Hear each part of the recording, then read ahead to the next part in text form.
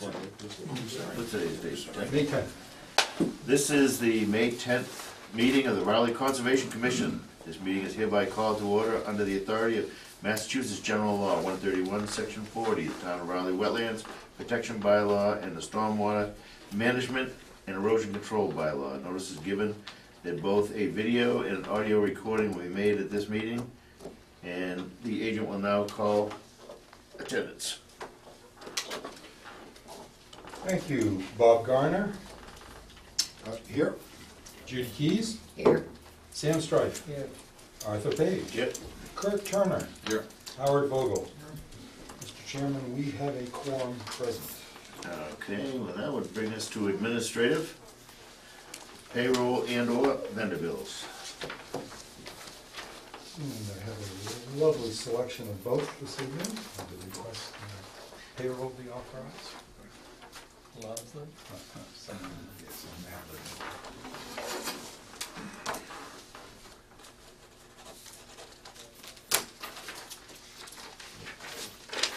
Mr. Chairman, hours.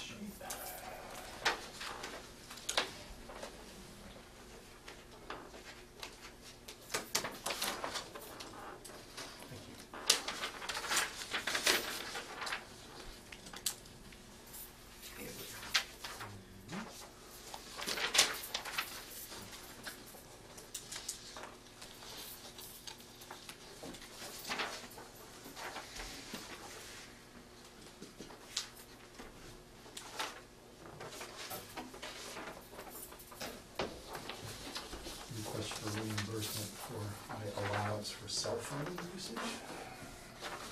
Cheapest cell phone around.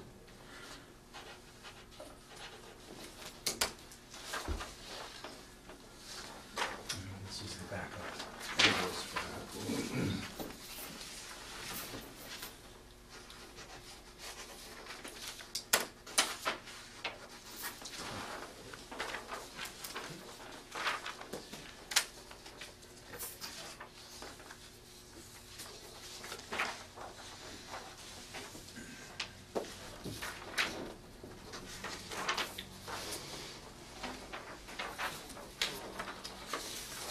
And this is a request for reimbursement of postage using the notice of intent monies issued in order of conditions. Which one is this, Jim? That was the one to 305 Newburyport Turnpike, and Edward Surratt, Prime Realty.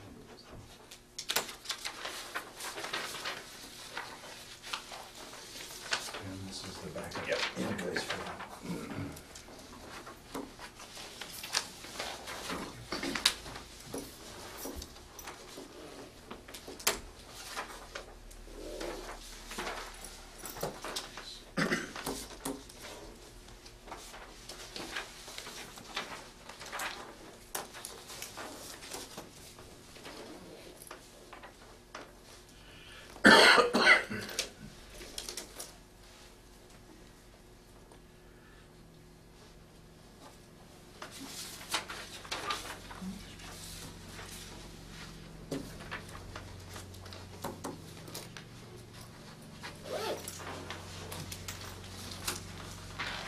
That takes care of it. I'd like to interrupt right here and just say that one of our people in the audience is Amy Schofield, and she is thinking of applying for the position to be on the Concom, and you work for MWRA? No, Boston Water and Sewer. Yep, and she's very familiar with this, and we've had conversations back as far as a year ago, and but she's just here to see how efficient we are, whatever. Good luck. Good luck. Thank you for your interest. All right, that brings us up to minutes, and what we'll do is we have 3 sets of minutes to approve. Has everybody had a chance to read and review the April 18th, 2017? I'd like to call attention that, based on some comments I received, I'd like to read some slight editing. Okay, that we did. please. On the first page, under the status report for Prospect Hill Access Roadway project, the sentence that starts, appropriate departments were not notified about the damage until Monday, April 3rd, and it was subsequently determined that a water department communications failure Yes. had caused an overflow of the water storage tank, period. So the word failure is now new to that. And then, going down the next sentence, Tater and Howard, the engineering firm, working with the town and the contractor, prepared a plan to correct the overflow discharge outlet location to avoid future roadway damage, period. We restructured that to focus on the fact that the location of the outlet is being changed. Yeah, I thought That seemed to be the main contributing factor to the Right, reason that the overflow damage. Yeah, I got that. Kurt, was, that On- rewording is very important, I think. On page 3 of 3, these are very minor things. Under discussions, middle of the page, Brad Street Farm Conservation Area Farming Request. We had not given Mario Marini the title of Mr. And the next topic, the Dodge Reservation Project Request, we had not specifically identified the YMCA as the Ipswich Family YMCA and its Camp Cider Mill, where the basketball court is located. So that's just... Small but important. Yes, since we didn't want to leave to people to speculate about which YMCA we were talking about. Yeah. All right, do I have a motion to approve as rewritten? So moved. Second? Second. All in favor? Thank you very much. That brings us to the September 8th, 2015. Everybody have a chance to review that? Give me a second to just check that in case there was any.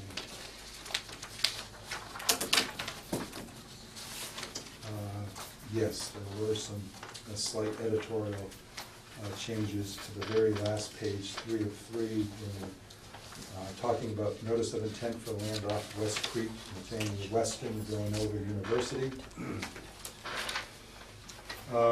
Sentence that starts with Agent Bazelak advised that the order of conditions had been drafted and inserted to mimic similar projects. Because we'd had other research projects. Yes. So I just wanted to say that the order mimicked that. And then the next topic, which was 28 Cindy Lane. Again, this is in the status reports section. We were talking about that DEP had issued an administrative consent order with a penalty and notice of non-compliance to the Abuzawa Family Trust. We then edited the following sentence: the document had just been received by the office, because it wasn't clear who had received the document, and had not been reviewed. So that was clarified in that sentence. And this, again, is I'm addressing the commission. The next sentence, he did advise that this did not invalidate the town's wetlands bylaw. We had just said wetlands bylaw. We wanted to specify that it was this town's wetlands bylaw was not being invalidated. And then the next sentence after that, Bazelak will research the status of the superseding order of conditions that, to his knowledge, had not been closed to date. So that was just putting it in future tense that I was directed to track down the status of the previously issued permit for the subdivision. Okay. Do I hear a motion to accept it as rewritten? This is September 9th, 2015. So September 8th, right? Yeah, September I'm 8th. sorry, 8th. Yes, Yep. sorry. I Second. I move it. Second. All in favor? Aye. And that brings us to September 29th, 2015. Did everybody have a chance to read and review? Was there anything on that one? Let me Got just check. something Right, you sent me something. on the second. No, I don't know that I got any. Did I get something from you? Oh. You're going to get it right now. On the second page, second heading down with regard to the Scally item. Yes, The okay. last sentence is return move to issue a complete certificate of compliance and then a number and it says revised. I have no idea why that revised is there.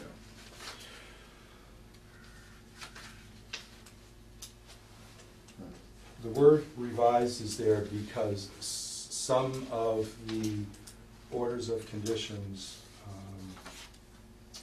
with ongoing conditions, I think this is one where we requested posts with signage where the order may have originally said concrete or granite bounds.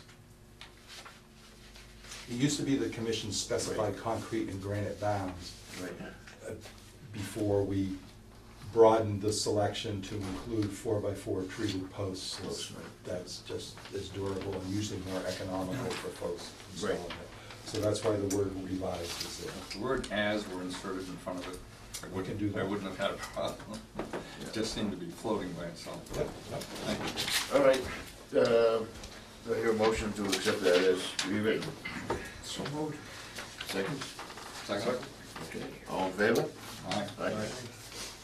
I'm sorry, who moved? Howard, okay, and second? That's Kurt.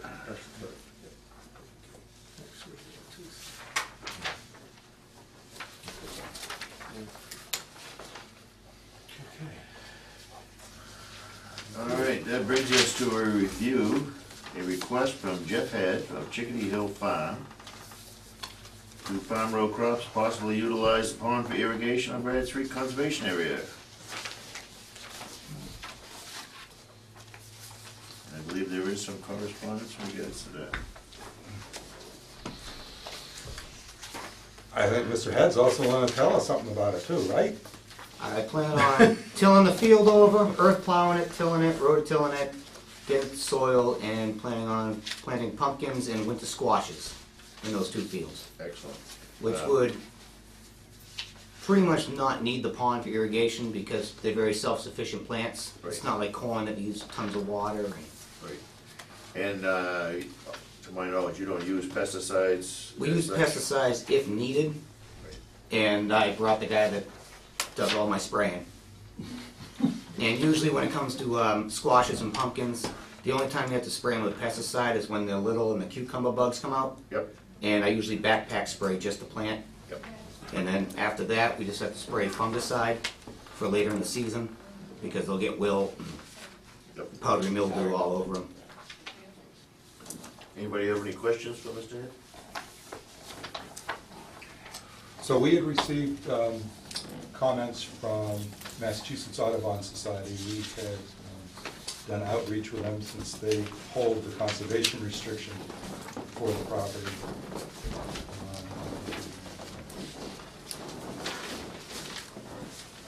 You want me to read their? Yeah, go ahead. Their letter into the record? Okay. So this is dated May 4th, 2017, addressed to myself since I had outreach to him. Dear Brent, thank you for notifying us of the request to farm row crops in the fields at Bradstreet Farm, most recently by Chickadee Hill Farm. Your CR does allow for the farming of row crops on Bradstreet Farm in principle, but other provisions suggest that there should be some limitations. The main sticking points to address with regards to the CR conservation restriction are, number one, the use of the existing pond to irrigate crops, and number two, the use of pesticides. We wanted to send you our interpretation of the CR on both of these points. It would be acceptable to use the pond for irrigation, provided that there is a gauge installed that prevents it from being drawn down too low during a moderate to severe drought. We thought that the town may be able to provide guidance on the exact threshold, but if you are unsure, then we can discuss this further. Next paragraph. The use of pesticides would be acceptable under the CR, so long as they are used as a last resort and on a limited basis, such as through IPM, which stands for Integrated Pest Management, as described in the request from Chickadee Hill Farm. These approvals apply only to the Chickadee Hill Farm application. They continue, ultimately, we have concerns about the long-term use of pesticides at the site. Because of the property's proximity to the ocean and salt marsh, it is likely to be affected by sea level rise over the next several decades. We ask that the town be mindful that the use of pesticides will eventually need to cease as the ocean creeps further inland. It is worth noting that this property would be an excellent candidate for salt marsh migration, and the town should consider eventually managing the property to facilitate marsh migration in preparation for the rising sea. If the town is interested, Mass Audubon has a few staff members with a good deal of expertise in this area. Perhaps this may be a good occasion for the town of Raleigh and Mass Audubon to collaborate on this looming issue. Please feel free to contact me if you have questions or if you would like to discuss this further. Sincerely, Nick Rossi, who is the Conservation Restriction Stewardship Specialist with Massachusetts Audubon Society. So, without getting into the climate change portion of the letter, the takeaway from this is that with some type of monitoring and limits on withdrawal of fresh water from the pond, that would be acceptable. And also the use of pesticides through an integrated pest management program, which is already the proposal from Chickadee Farm, that would be acceptable, and they believe not a violation of the conservation restriction that's in place. Anybody have any questions with regard to that? And Jeff, you imagine you'd have no problem with, so in other words, I think we're I gonna have provided Mr. Head, I invited him in earlier today to make sure that he had the Yep. various correspondence as well as the other memo, which I provided through the commission that I thought we might get into discussing a little bit. Yeah. You'd have no problem with us getting a level for the pond. I wish, Sam probably knows more than anybody, but I'd like to have known what that pond looked like last August. It was probably only down 2 or 3 inches. It's spring Really? fed, and that pond didn't drop much last summer. Really? Wow. I used to jump in as a kid off the diving board after haying. Yeah. Yeah. They removed Dyson Wood. Yeah, they did. Yes. And when I plow the fields up, I'm gonna leave the Yep. roads all around, and Yeah. we'll maintain the grass and everything. We'll make sure it's mowed down. Yep, good. Yeah, because you think you actually did have an invasive species problem down there up to a couple of years ago. It hasn't been hayed in years. It's been getting brush hogged down. And Yeah. if we that's flip all- it over, exactly we can all it get was. rid of the problem. All right. What was the invasive species? So, the commissioners have a memo that I sent out earlier Yep. today. Is everyone had an opportunity to review that? Yep. The office had done some outreach to the town of Ipswich and also to the town of North Andover, because I was familiar that both communities also had conservation land that they allowed to have farming occur on it. Yep. Both communities were,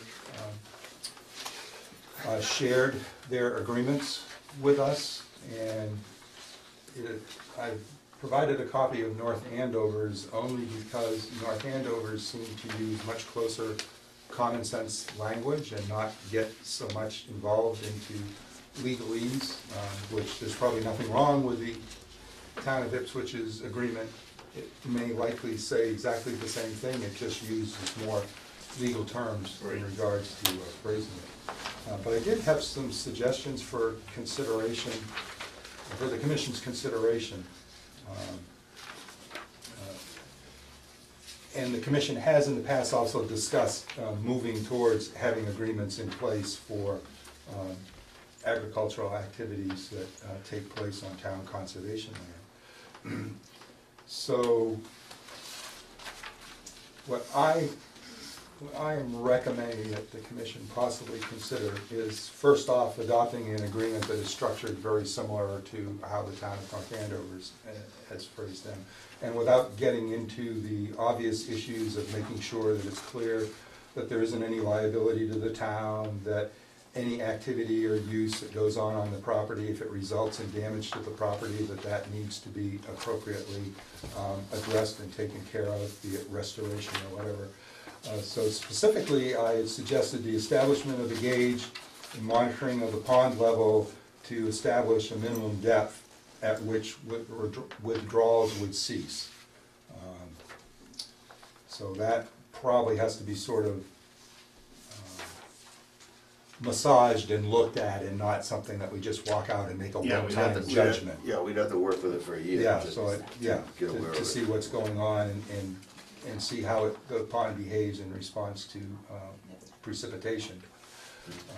Second thing would be to consider a restriction linked to the state drought level status. In other words, if the highest drought level is declared through the state, that should probably also key in and cease withdrawals from the pond.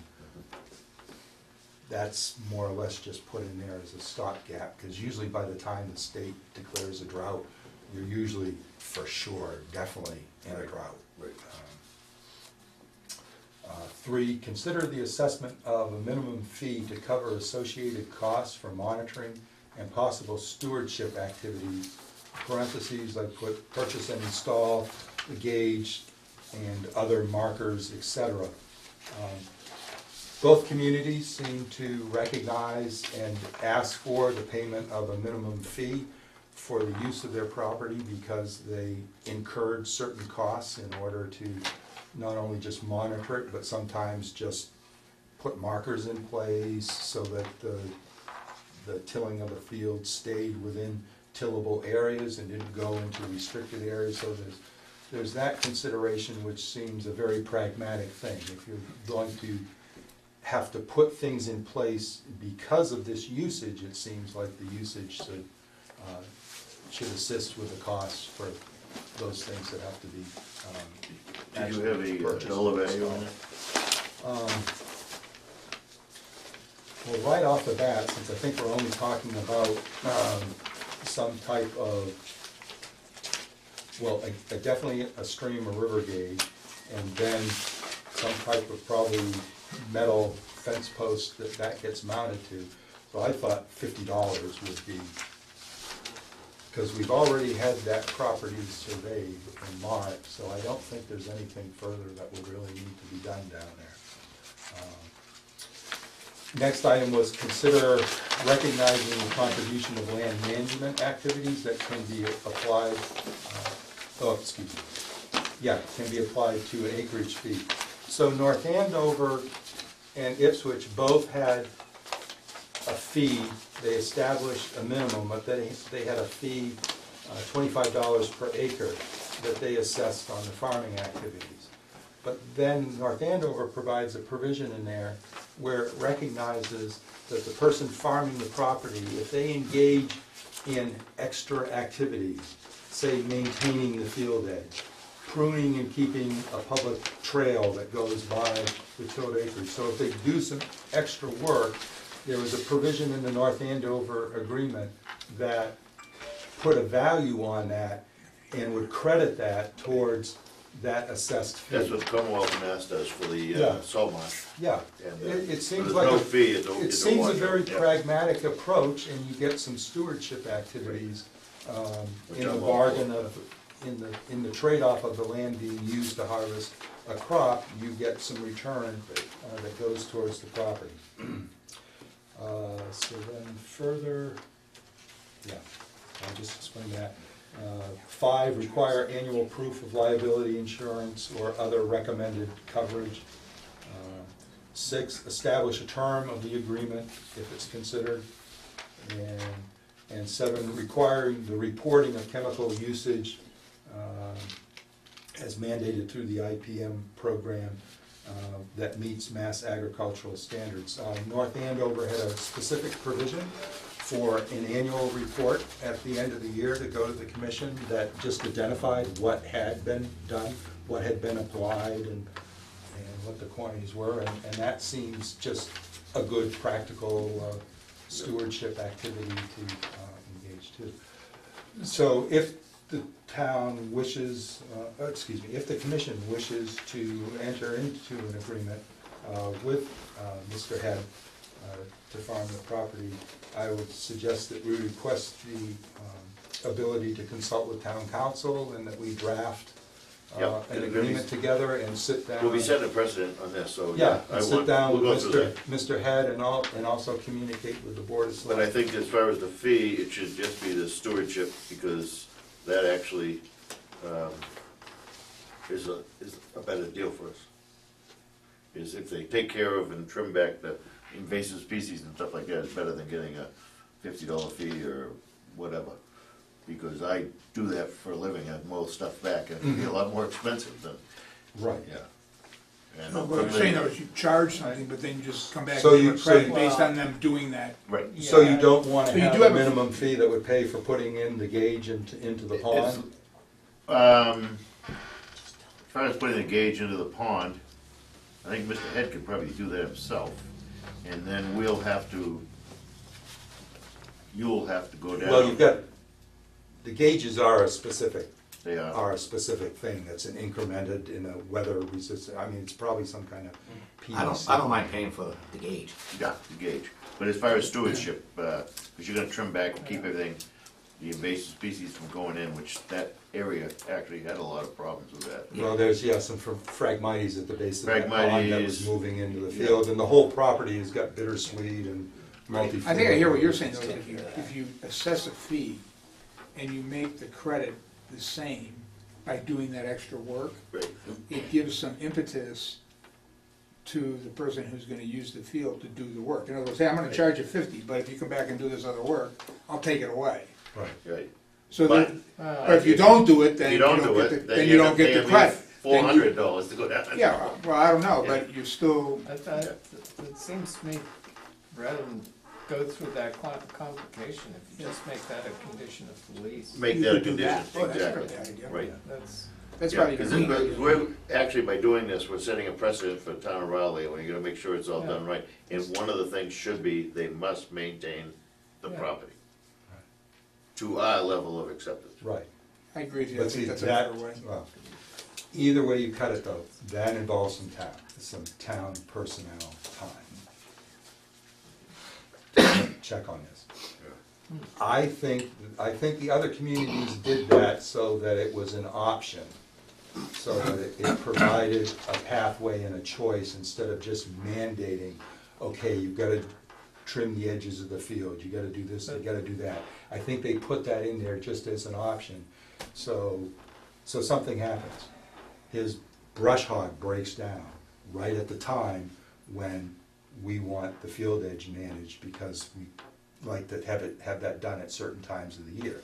I mean, it gives a person an ability to say, well, okay, you know, it's gonna cost me more in time and effort to go down there and do that. Otherwise, they just want a $50 fee. The acreage is, I'm sorry, I should have mentioned, the acreage we are talking about here is not real excessive, bless you. The tillable portions of the field, one is 0.85 acres, and the other is 1.5 acres. We're basically talking 2 acres. So if you charge $25 an acre, you're talking $50 minimum fee that I suggested to begin with. So, We're only talking 2 acres out of all that property? yep. yeah. That's not very much. That includes both the north field and the south field? Tillable. Tillable. Tillable. Because you can actually see, which is one of the reasons why I had the photograph up here, this section of the north field gets all the drainage and the sheet flow comes down there, and that's why it discernibly looks different, because it's very rough, soggy or whatever, and it really isn't capable of being tilled. It's not high quality. No, no. Well, tillable, And the same thing, well, actually, that's the one that has the most notable section. So when I did the area computations, using the aerial photos, I didn't include that. Because I could see right off, I think these were taken back either just after Mr. Colby had tried to do Yes, haying, yep. or this was 2014, April of 2014. So I can't remember, but I think he may have tried to do, restore the haying capacity of those fields. But anyway, you can the aerial photo, you can definitely see where the paths are, where the tractor had gone. So that's why I only used that area to I'm come up wondering with the though, calculations. if Sam's point, which I really hear is not a bad idea, is that if you make it a condition of the ongoing contract that they have to do that work, Mhm. then you don't have to charge, you don't have to credit. You just say, guess what?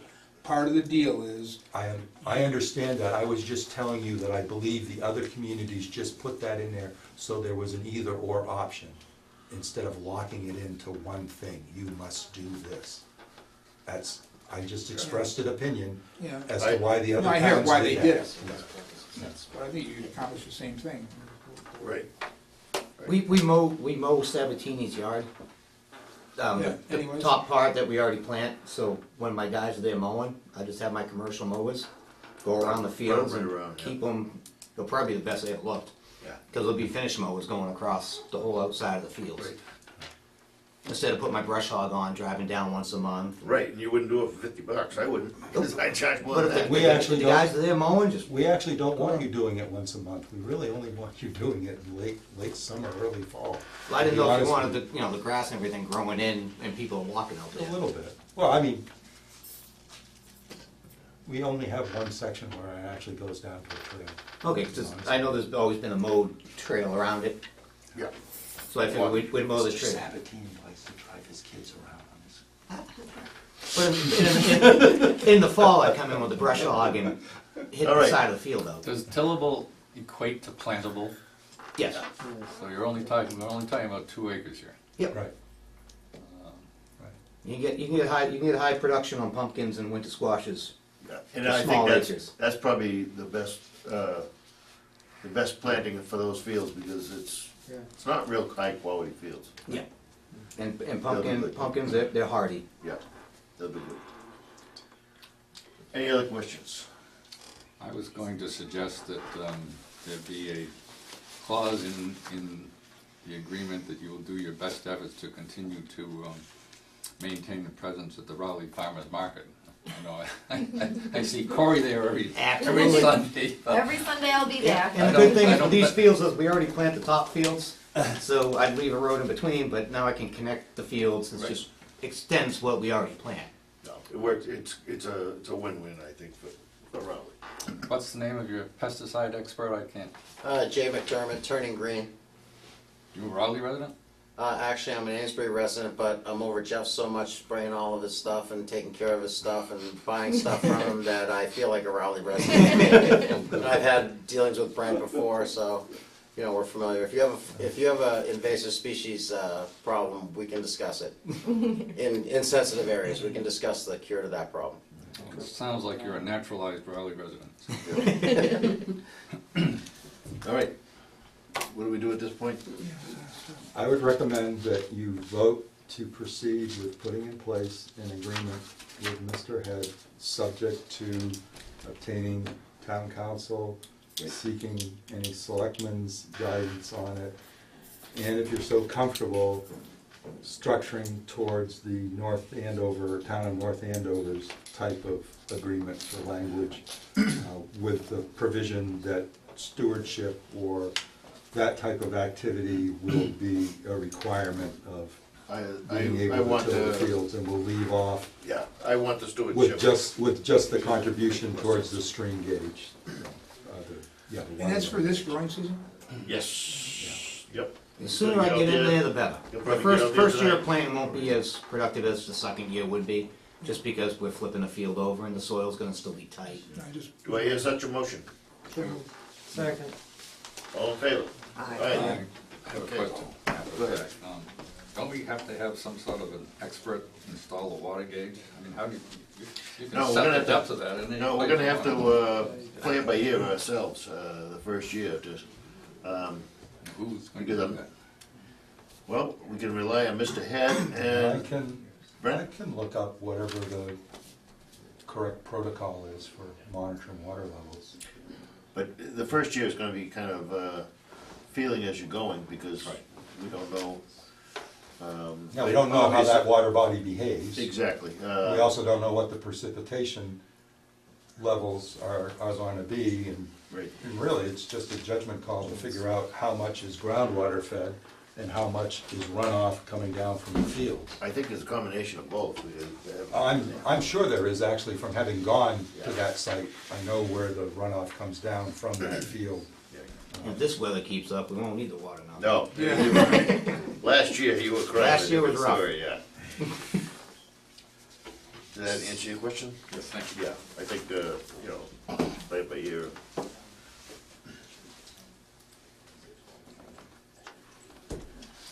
So that's approved then? Yes. Okay, thank you. Thank you very much. Thank you, Jeff. Good growing.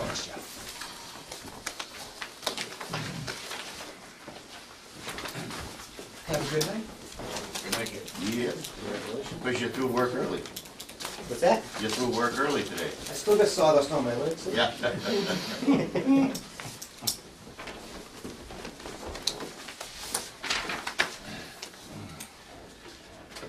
All right, this is a legal notice for the Raleigh Conservation Commission in accordance with the Wetland Protection Act, Mass General Law 131, Section 40, as amended in the Town of Raleigh Wetlands Protection Bylaw. Public meeting will be held on Wednesday, May 10th, 2017, 7:45, Room 5, Town Hall Annex, 39 Central Street, to consider the request and determine the determination of applicability for the application filed by Anthony Gavisi for the proposed clearing and grading of 1,600 square foot wooded area to convert to lawn, possibly within 100 feet of a buffer zone bordering vegetated wetlands at 320 Weathersfield Street, map 18, parcel 5, lot 22-3 in Raleigh.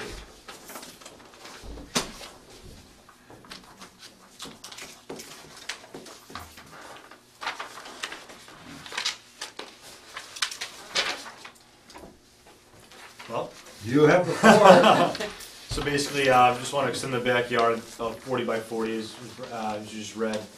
Right now, the way it is the backyard's pretty close off the house, and I'm trying to sell the house, and everyone's biggest problem with the house is the backyard's not big enough. So the way the land slopes, the square basically where I'd be extending makes it the easiest place and, you know, the best place to extend it. And that's pretty much it. It's pretty basic.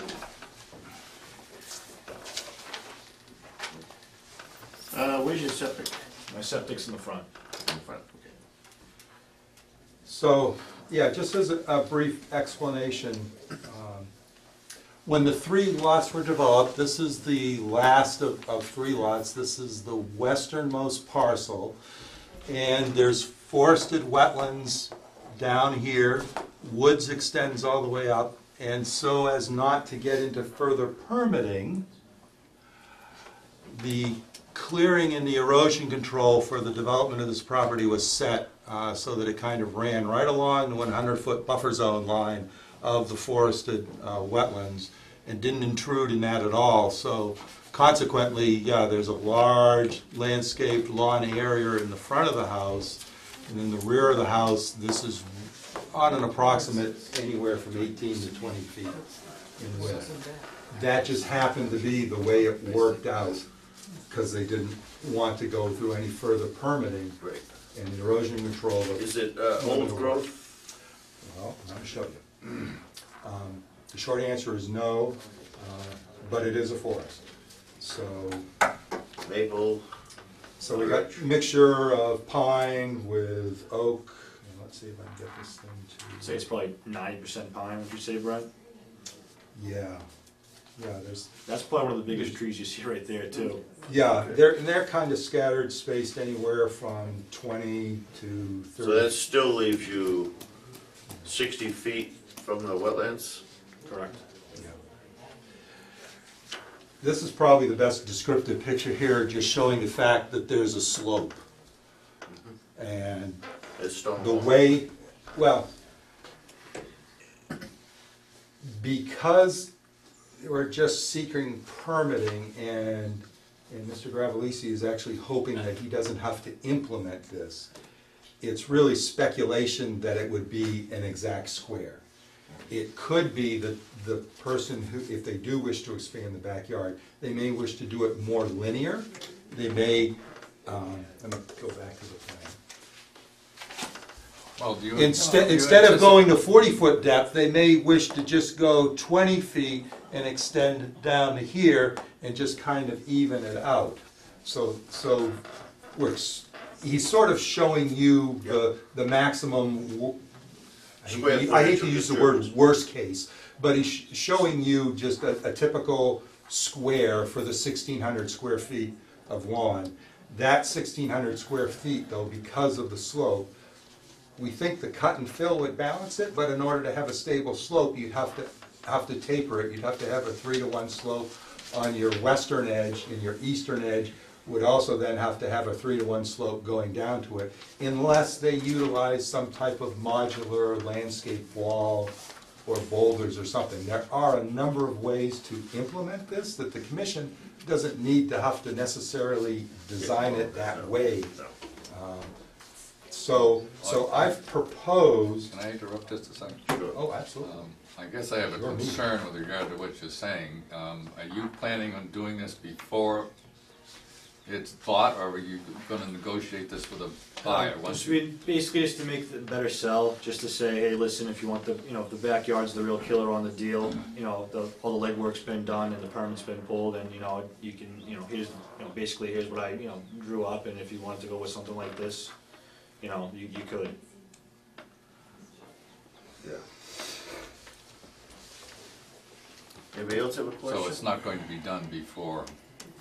So in other words, It could not be done at all, Yeah.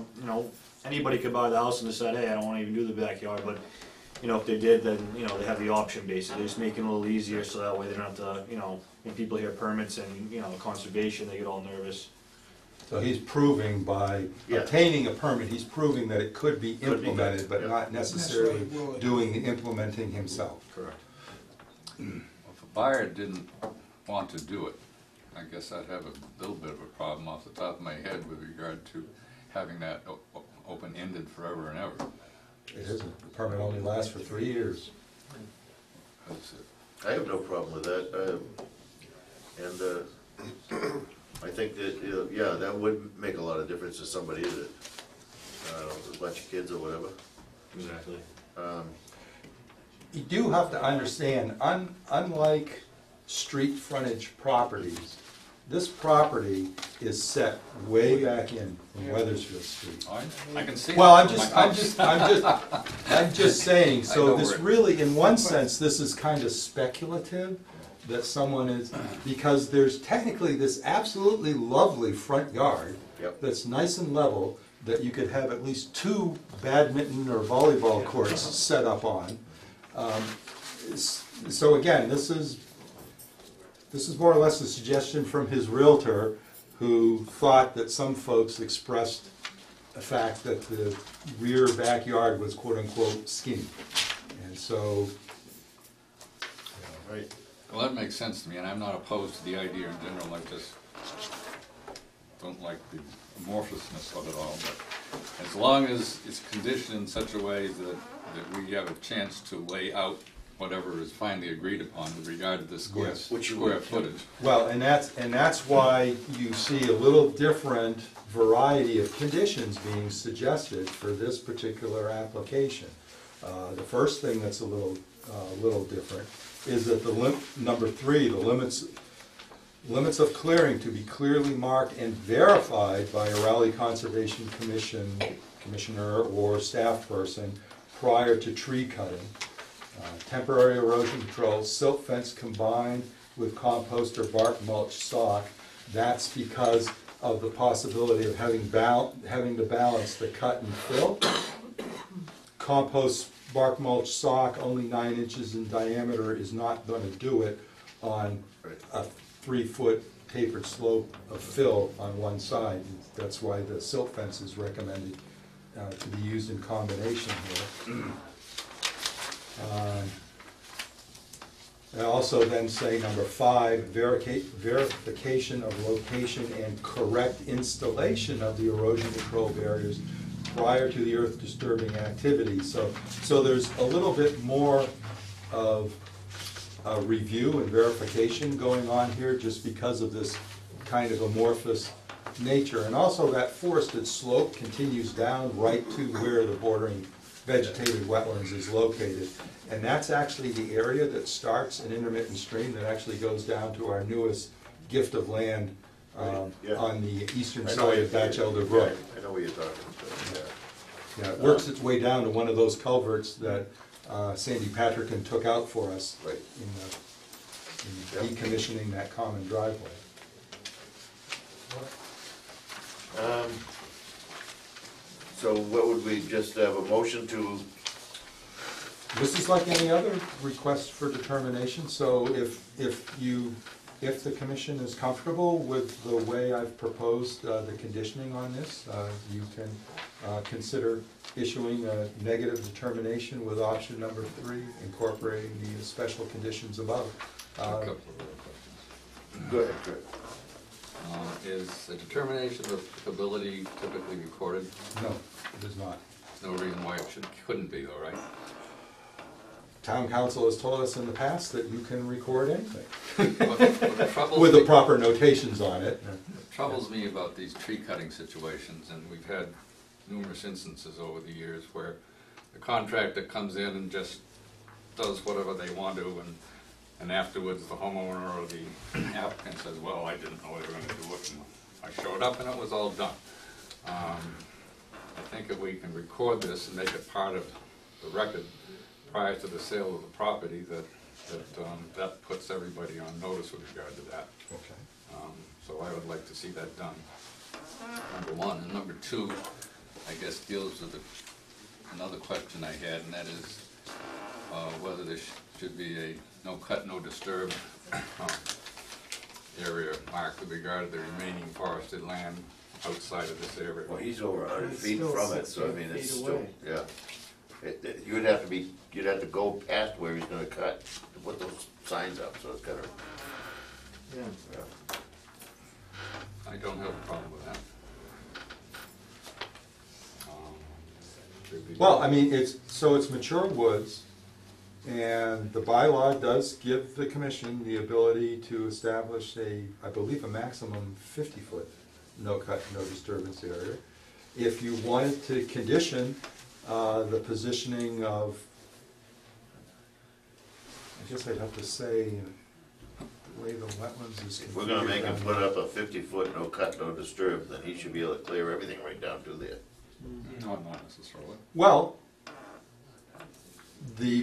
whoever the future property owner is, as well as the current property owner, yes, could come back with a different request to determine applicability and could propose more clearing. Yes, you do not shut off the ability of a property owner to apply for Whatever. anything in the future, even going into what had previously been called a no cut, no disturb. You can always apply and find out what the answer will be. So that would not cut off that ability. I think Commissioner Turner is just concerned, because the woods are kind of open there. I think Commissioner Turner is just saying, well, the best way to let a property owner know there's a restricted area is to have a couple posts with signs put out there. There's nothing that mandates that they have to be on the edge of lawn. That's just where we typically do put them. But in my other life in the city of Haverhill, we have had instances where we do put markers further back into the woods just to let the property owner know that if they do contemplate going back further, enlarging their open space, that they are running into a restricted area so they can adjust their plans accordingly. I just wanted to throw that out to see how the rest of the commission felt about it. I don't Yeah. necessarily feel all that strongly, but the more buffer you have, I mean, you've got all that Bay State glass property backed up on the back side of that property, and Yeah, the there's more not, woods they there's take not out, an the enormous noisier amount the of noise property's coming gonna out of be. there, but that's not, you know, a lot of it's leased out by Bay State glass, and there's no guarantee that that noise level won't increase. And the more buffer you have with regard to tree, keeping the noise level down, the better. Anyway. Well, I have no problem with it, and going on record, which would probably help this gentleman with the value of his property. Do I hear a motion to, Well, Give it let's negative. just clarify though. Do any of the other commissioners wish to support Commissioner Turner's desire for, say, 2 no cut, no disturbance posts to be installed within the woods at the 50-foot distance from the bordering vegetated wetlands, just as kind of a warning type thing? What's the width of the lot? I don't know. I don't have that information. So what are those signs that I don't have it on me right now, I mean, it's gotta be, it's probably 200 feet wide at least. So it's 100 feet apart. So on that diagram, where would those signs go approximately? I mean, did you have the diagram up Okay, so I'll go back to my sketch. there? Yeah, where you had your, so approximately where would those signs be It'd put? be a lot further. So, Would be what, down here somewhere? they would be Around in here? right about there. Yeah.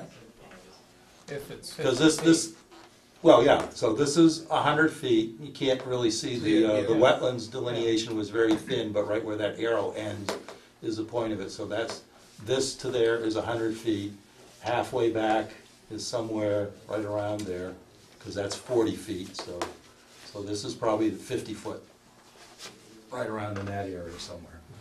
It's a couple hundred feet wide. Well, it's 100 feet wide. I'm actually not sure how much further into that wetlands before you actually run into the Ipswich Bay Glass property.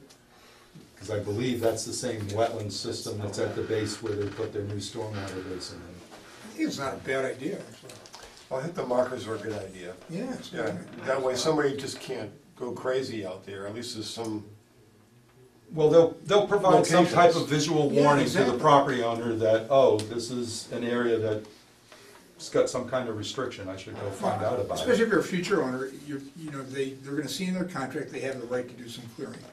You buy it, but then it'd be nice to know that when you walk out there, you know that, hey, you're not going any, you got something that's You're not very going clearly any- stating, you're not going any farther than that. Right.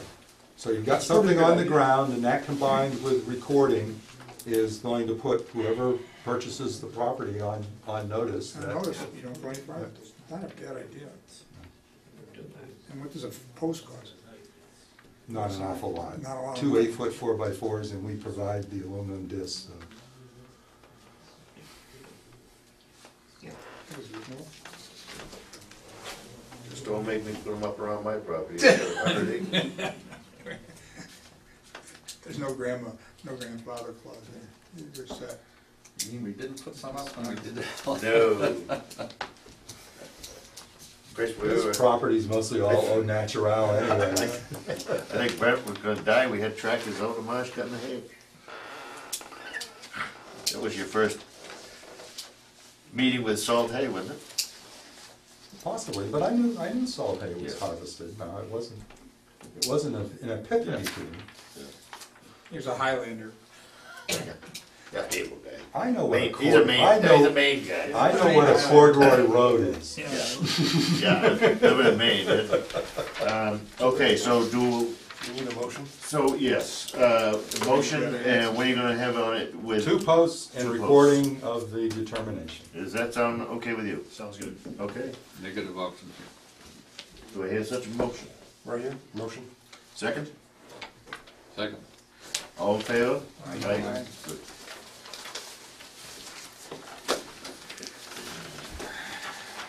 Okay. Thank you. Thank luck. you, good luck.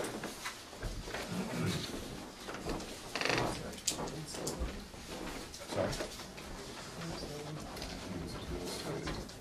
That's my guess.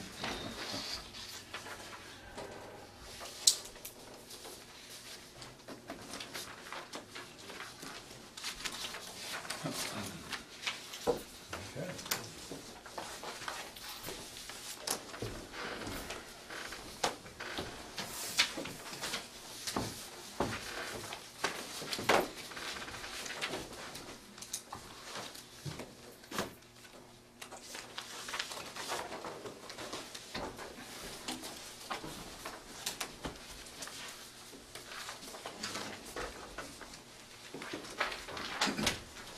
Okay, this is a legal notice, Raleigh Conservation Commission.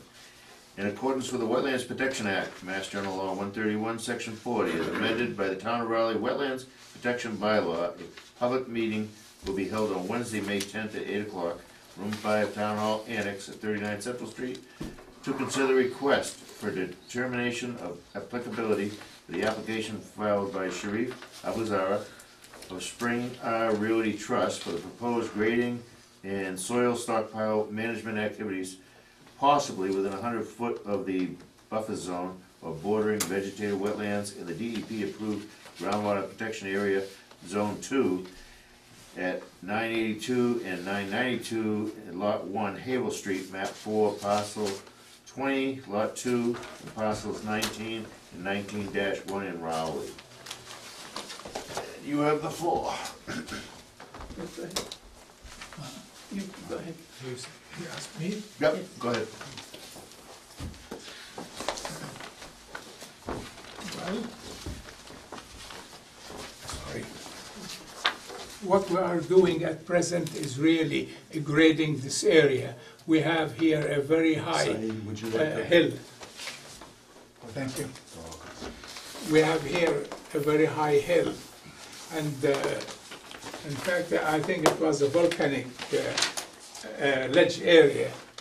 We blasted this one, and we are grading it, and we have piled ledge and some of the soil here. We have one here, we have one here, one here, and we have here. Now this line here takes care of ABZ storage, and that is all. And Okay. the 100 line buffer zone is here. Okay, so you're right at the edge of it. One, You have, that line you just said, that's the 100-foot? this is a 100-foot buffer zone. Okay. Go ahead. Thank you. Now, I've prepared a memo, which I believe the Yes. commissioners should have. So the one little jurisdictional thing that is currently missing from the sketch plan that I have requested be added is there's an isolated vegetated area right in here, which some of the clearing and grading, so that casts its own 100-foot buffer zone that actually more than likely encompasses all of those piles. And the clearing got up to 16 to 18 feet to where that is. So I'm going to switch now to pictures of the site. And this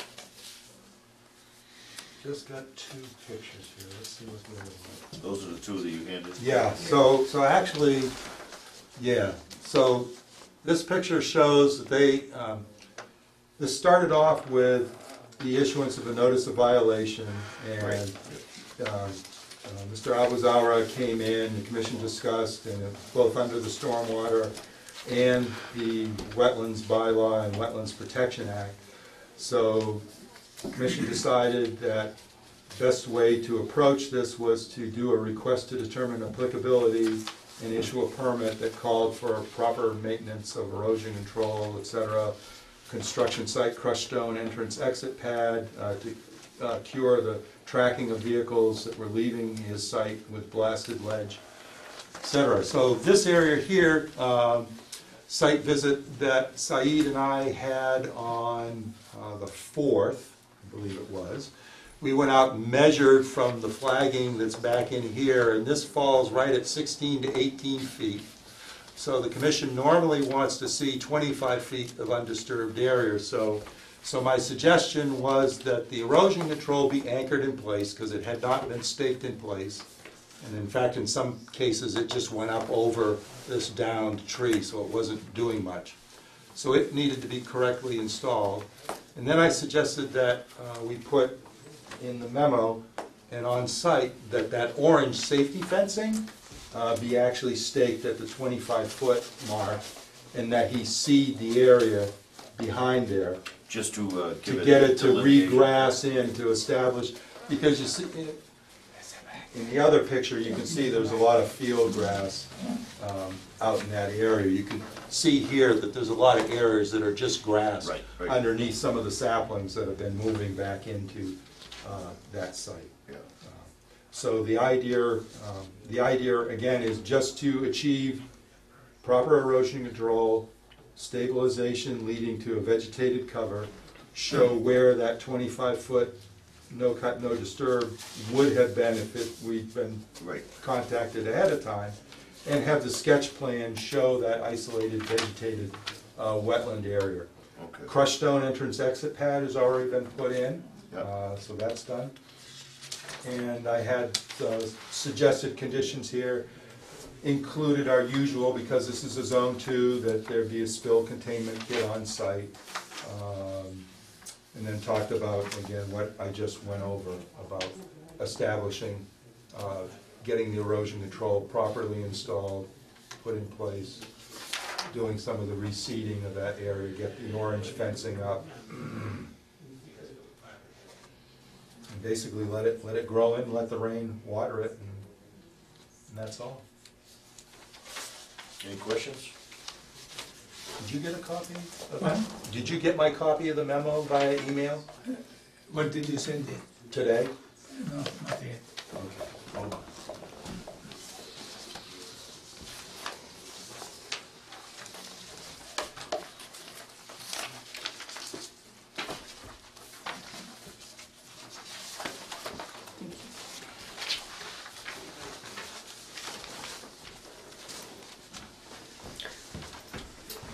Do you feel comfortable with this, the way you, with the 8 items you put on it? Yeah. Yep. Anybody have any questions? Do I hear? Now, I just wanna mention one thing. So I had a little scare on this afternoon when I started looking at the details, because it turned out that the firm that had put the application package together for Mr. Abuzara had not checked off that they sent a copy to the DEP regional office, which is a requirement Right. before the commission can hold a meeting and open this up to discussion. There needs to be notification. Now, it turned out that Hayes had actually done it. Yes. When so Mr. Abuzara had his contact, Elizabeth Wallace at Hayes, send me the proof of mailing and the green card, and it turned out they'd mailed it back on April 24th. They just didn't let us know, didn't give us the copy, which is part of the normal application package. So for a brief minute there, I was afraid we weren't going to have this meeting tonight. Yeah. What's the revised sketch plan? Well, When you just currently, the sketch plan is missing that 25 isolated vegetated.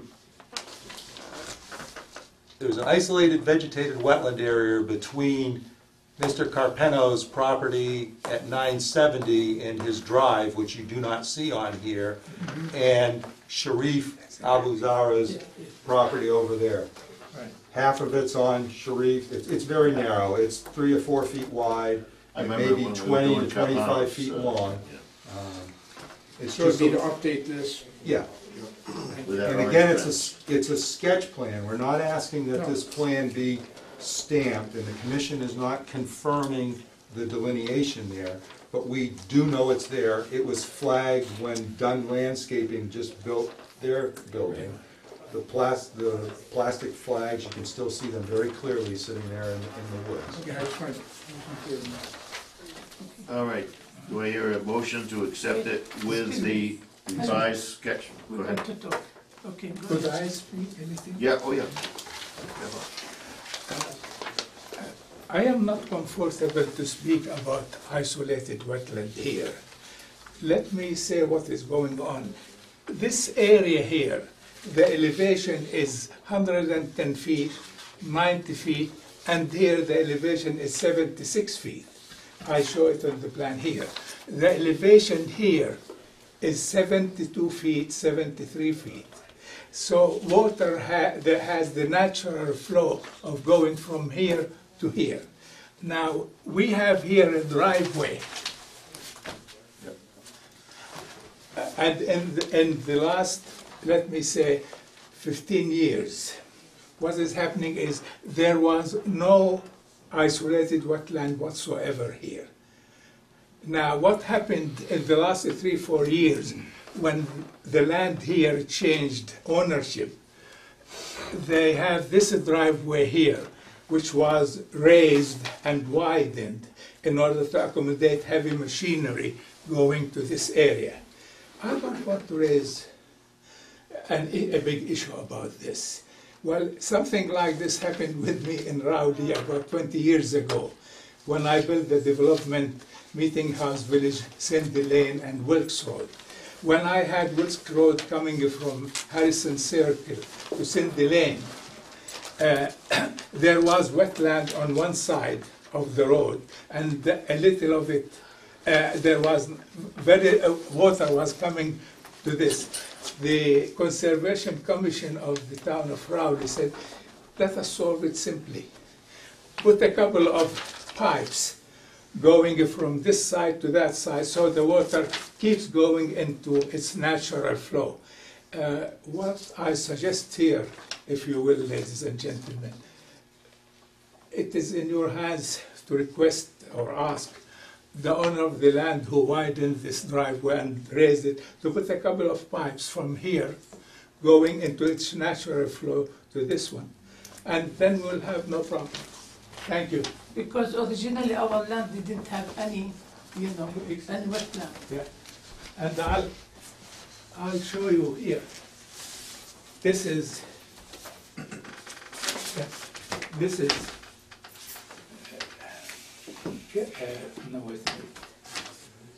Yeah, that is it. Here is ABC storage. And this is in 1999. This is the high plateau here, 110 feet. This is 90 feet. And the water was going this way. This is here. He was referring to this point. The elevation is 76 feet. And I have this one here from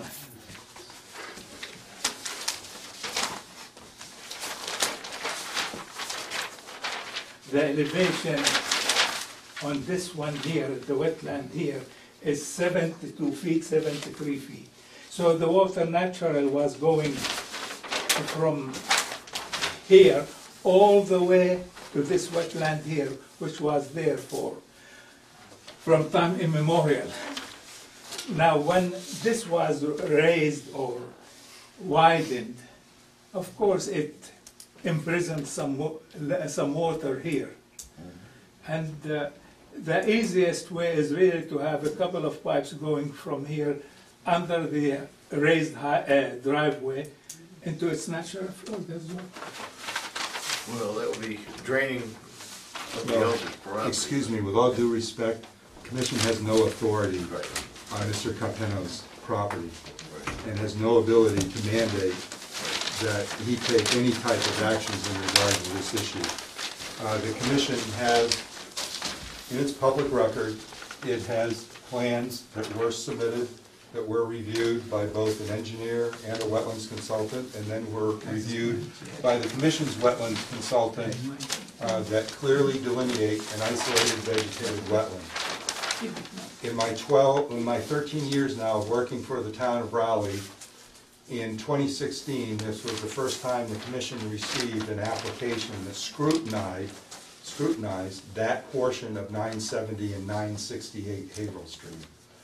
So in all honesty, I cannot say, as Mr. Abazar has definitively stated, that isolated vegetated wetlands, exactly how long it's been there, or what its provenance is, what either caused it, what initiated it, what happened to it.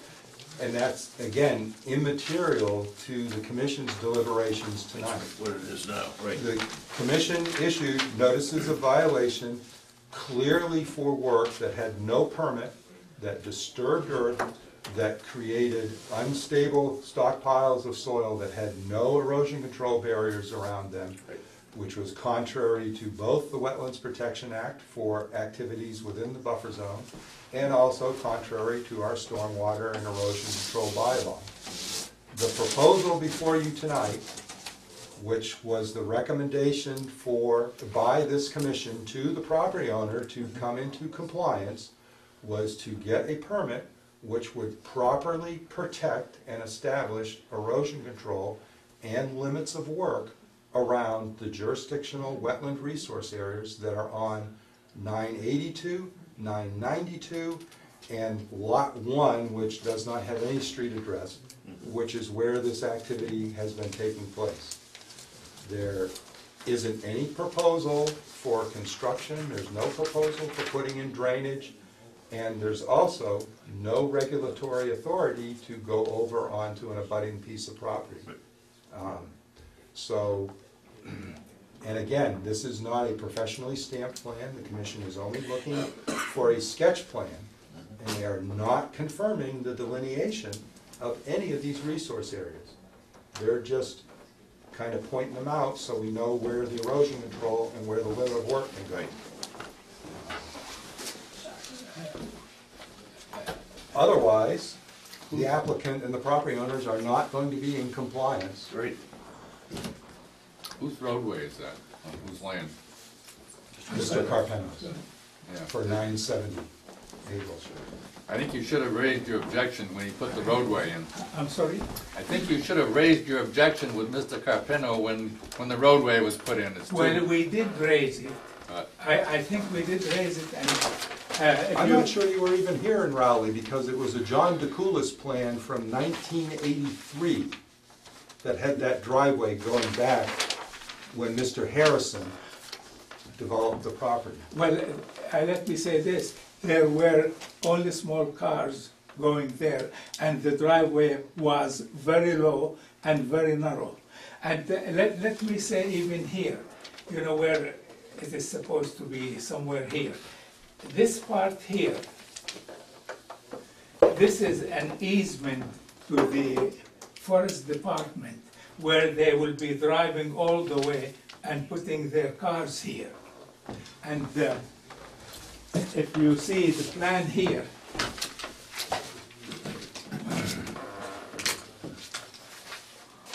if you see the plan here, I hope I'm right. This is the easement, and the forest department is supposed to put the 5 cars here. And when I gave this, or my son gave this easement to the forest department, they came and checked it. And we did not find any of the wetland here. And if you see this, here it is. And it was done in 2007. And that easement here, the 5 cars will be here. How they came, watched it, and so on. I don't want to raise a big problem about it, you know, at present. Where did it come? I don't know. It was low, and this one here, I heard about it only 3-4 years ago when I came I raised the issue at that time, and you remember that? Yeah, we came here and we told them about We didn't have this. And even if you look at this one here, which came 2017, and this is the wetland here, which is this wetland. What? Again, with all due respect, those are not Official. orders of resource area delineation issued by this commission, so those are not legally valid delineations of wetland resource areas. Those are just from the state overlay. Well, we can solve it simply by having a couple of pipes there, and It's not your property.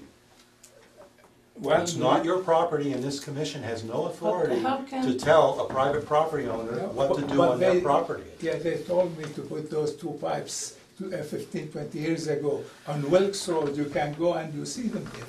But excuse me, isn't the town responsibility to see how it will affect the neighbors when someone does something? I mean, isn't it the responsibility of someone else to see how it will affect When our was that land? road put in? I don't know what they, That's exactly why they're here before the commission tonight, because they have unstabilized, huge stockpiles of soil that are capable of eroding onto a budding property, and it just so happens there's an isolated vegetated wetland area there, which this commission, through its bylaw, Right. is sworn to protect as a protectable wetland plant community. So are they willing to comply with this? I think if you just vote and tell them to, then it's up to them as to whether Yeah. they comply or not. I If they mean, don't comply, just then comply. we'll be back. You don't have to worry about the pipes, just do this. You see, but if we put the wetland here, that means we are acknowledging there is a wetland in our land, and that Well, will it's be either a valid. wetland or there isn't. You can't change it or Yeah, drain we've it. been told But this. it wasn't before, I mean, for so many years, we never had a wetland. I mean, suddenly it is appearing, how come can it appear? I mean, That's an entirely different subject of what we have going right here. You see, we are abiding with everything, but we don't want to acknowledge the, Then, And I again, a guess- sketch plan that is not professionally stamped, does Yeah. not provide any legal certainty that that has been a delineated and confirmed wetland resource area. So again, I'm sorry, Mr. Abuzara and Jahid Abuzara's argument is totally superfluous. Right. That is not what the commission is deciding on tonight. The commission already has plans in the public record for Mr. Dunn's project, which includes the easement on Mr. Carpeno's property for 968 and 970 Haverhill Street that shows that isolated vegetated wetland there as a officially delineated resource area. But that's on Mr. Carpeno's and Mr. Dunn's property, 968 and 970. Right. That is not on Not their 982. Could I say one word? Go ahead. The amount of the wetland he is speaking about here, half of it is on the neighbor's land, the other half is here. And it is only 430 feet, 30 square feet on this property. And that's where the easement of the forest department is, only 430 feet. This is not a big thing to speak about and waste your time about it. And yet you're keeping the commission tied up here instead Yeah, of it's gonna just. go past, I instead get of- really grouchy when I start staying late. You may want to try to negotiate with Mr. Carpeno about coming to some sort of agreement, in which case you probably both have to file a notice of intent before us to put those pipes in, would be my guess. Exactly. Good point.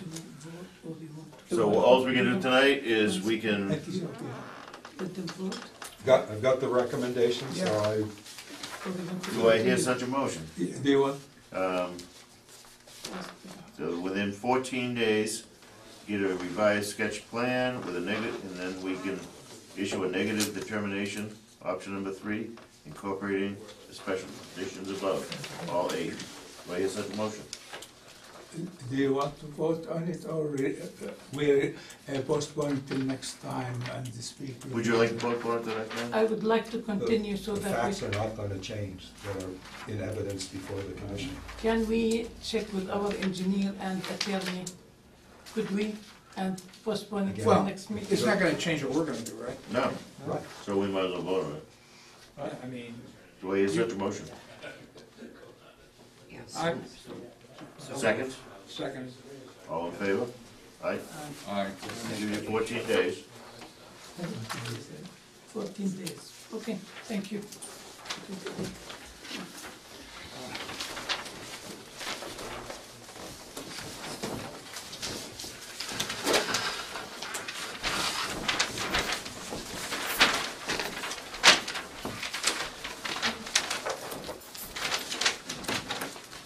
Even if you did put the pipes in, what's the difference? You just passed the buck. What he said is that I don't know. pass the water. All right. Equalize You a know, little bit. just as an interesting corollary, Saeed Abuzara and the Abuzara Family Trust had developed Cindy Lane. 14 Cindy Lane, this commission may remember, they had done some soil testing, and they had left the soil evaluation pits as depressions, and they chose not to develop the lot for a decade. When we came back to actually permit putting a house on the lot, those pits left for the soil evaluations had turned into isolated vegetated wetlands. Oh, yeah. And actually, through the permitting process, they were allowed to basically fill those areas, but then compensate.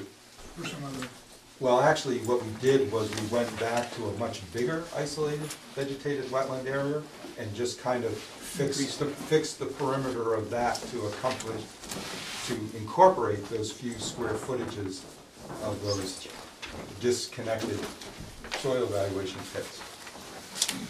They had actual sedges growing out of them, if I remember correctly. I remember Sedges seeing the and- pictures, that was during my time. All right, this brings us to our 8:15. Yes, now, do not, excuse me, Mr. Chairman. do not open this. Let me just check the agenda items. Yes, we need to have a discussion first about their request for waiver of the bylaw fee before this hearing can be opened. All right, so there's nothing to read, I'll just read from this. Right, when we get the decision on the bylaw fee, then we'll read the legal ad and proceed. All right. In that regards. Let me just get things cleared off.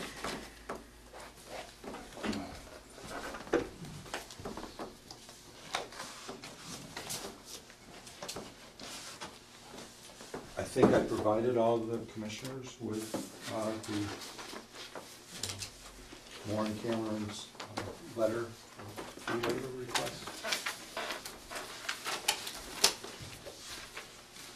If you don't, please let me know. Let me just try to find it now.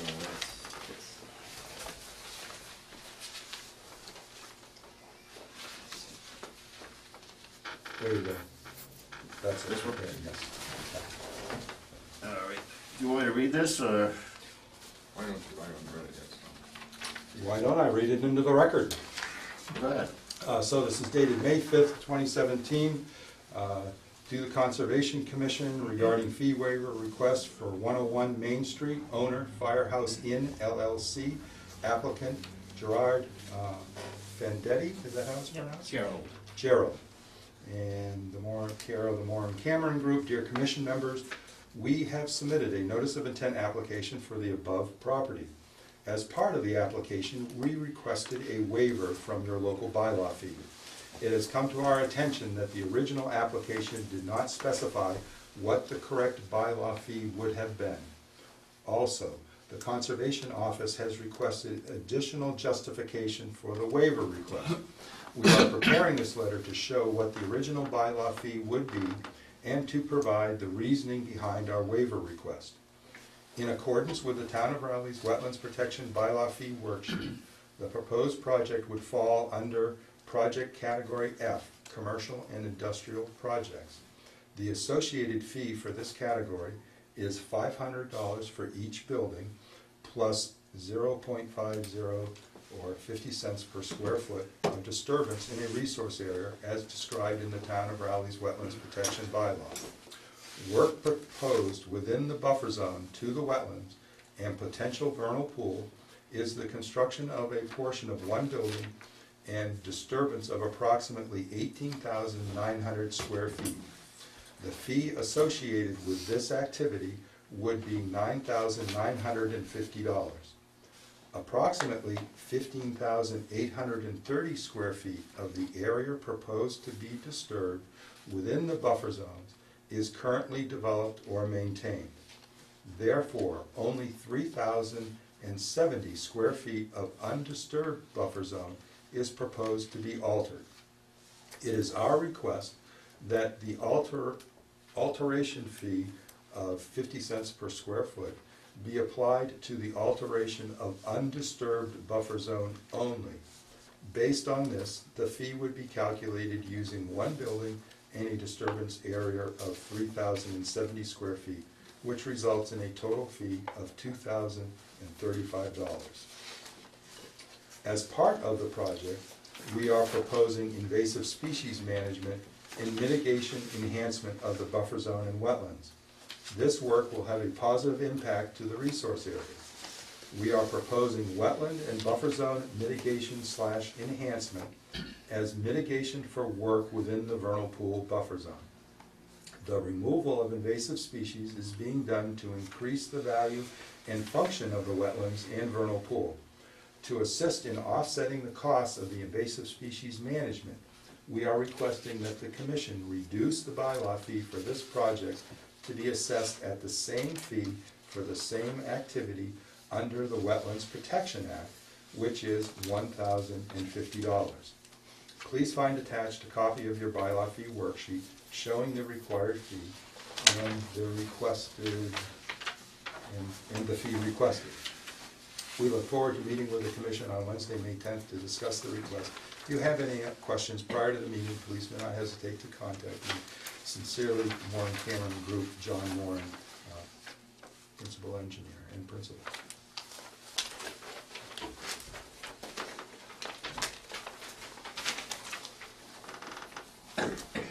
Sam? Comment? Not at this point. So let me just say that seems we keep talking about Haverhill Street tonight. The Moore and Cameron Group also represented Dunn Landscaping at 968 Haverhill Street. And we had a similar situation with that property, where you could examine the aerial pictometry that was available, showing that, and the property had two wooden frame structures on it that needed to be demolished, definitely indicating that the property had in the past been developed. And you could also see from the vegetative plant community and the predominance of invasive species in the areas that had been previously apparently cleared. And so the Moore and Cameron Group made the same request for consideration of fee adjustment for that project, which the commission was amenable to. Although there's nothing that specifies one way or the other in the bylaw fee, the commission has taken the interpretation that it seems clear that the assessment of the bylaw fee is meant to be applied to previously undisturbed properties, and not necessarily to be applied to areas that have been maintained as lawn or maintained as a paddock or livestock paddock, which we think happened on 968 Haverhill Street. So that is one of the pillars of support for the argument that's being made to the commission tonight.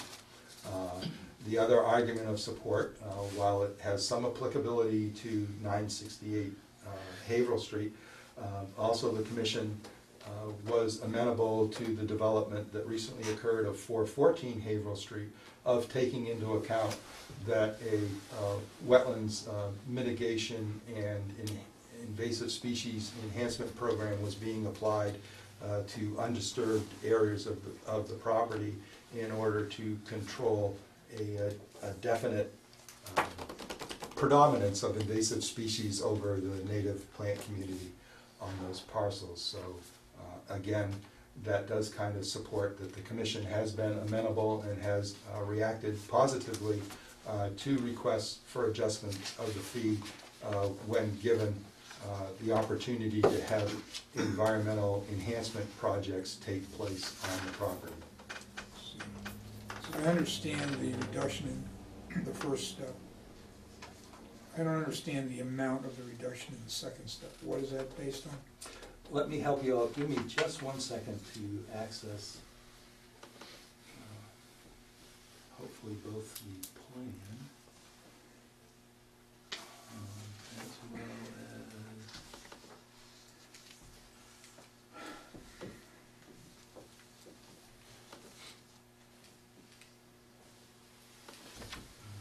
let's see, where's the mitigation plan?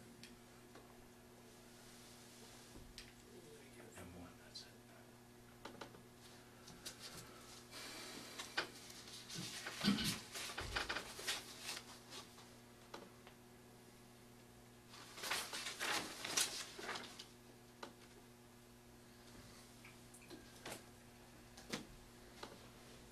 So current site conditions from a recent visit. This is the potential pool in the background. At the edge of lawn, this is what you first encounter for a plant community. This is dominated by Japanese knotweed, multiflora rose with its lovely thorns, and then topped with a nice curling canopy of oriental bittersweet with almost no native woody stemmed plant species surviving on this particular interface, which is, part of it is bordering vegetated wetlands that fringes the pond, and then that is you're looking at the area that we normally look to be a 25-foot no-cut, no disturbance area. And this is just one picture. Do I have some other ones here? Yes, I do. This really gives you a sense of how bad the Oriental bittersweet is. It's totally smothering those trees in the area. And this is the very edge. This is the erosion control. Previously, the commission received a permit request for the digging of some soil evaluation pits for purposes of stormwater drainage design considerations. So this is the edge of the previously altered area that is within the buffer zones. It's been maintained as lawn. There are some mature oaks and hickories, I think, that are there, but mostly it's been treated as a lawn. So what they're saying is they'll remove that, and for that removal, they're saying that's worth $1,000. Well, all right, so let me show you some of the details. So yes, they've proposed a planting and mitigation plan that would return woody stemmed native vegetation to those areas and would remove the invasive species component. And they're proposing 2 years. I'm not going to go any further. Hopefully that's enough, because I think when we actually open the project hearing or whatever, but this gives you the basis for their request for a reduction. They are talking about a very substantial planting and invasive species suppression program that probably exceeds the 3,000 square feet. Oh, yeah. Yeah. It exceeds But the I am three- understanding that the final fee that they want to spend is $1,050. Am I reading that right? Yeah. So because you have the reduction, the first reduction is due to the previously disturbed area, then the second one is Right. for this value, they're putting a value of $1,000 on it. Good evening. For the record, John Moran from the Moran Cameron Group. With regards to your question about reducing an extra $1,000 for the mitigation, I mean, that mitigation works a lot more I'm sure it is. than that. What we did Probably is just a we, planting stock is Yeah. more than what we did is we looked at, like we did with the other project, what was the filing fee under the Wetlands Protection Act? And we said, well, at a minimum, we got to at least propose to the commission that we'll pay the fee that's required under the Wetlands Protection Act. So that's how we got down from the 2,000 down to the 1050. Is that the total of the state fee, or is that? Yeah, the total of the state fee is Yeah. 1050. This project is technically mostly just buffer zone. So that's the level or the category for a commercial Correct. site development. So there's no wetlands filling proposed on this. Anybody else?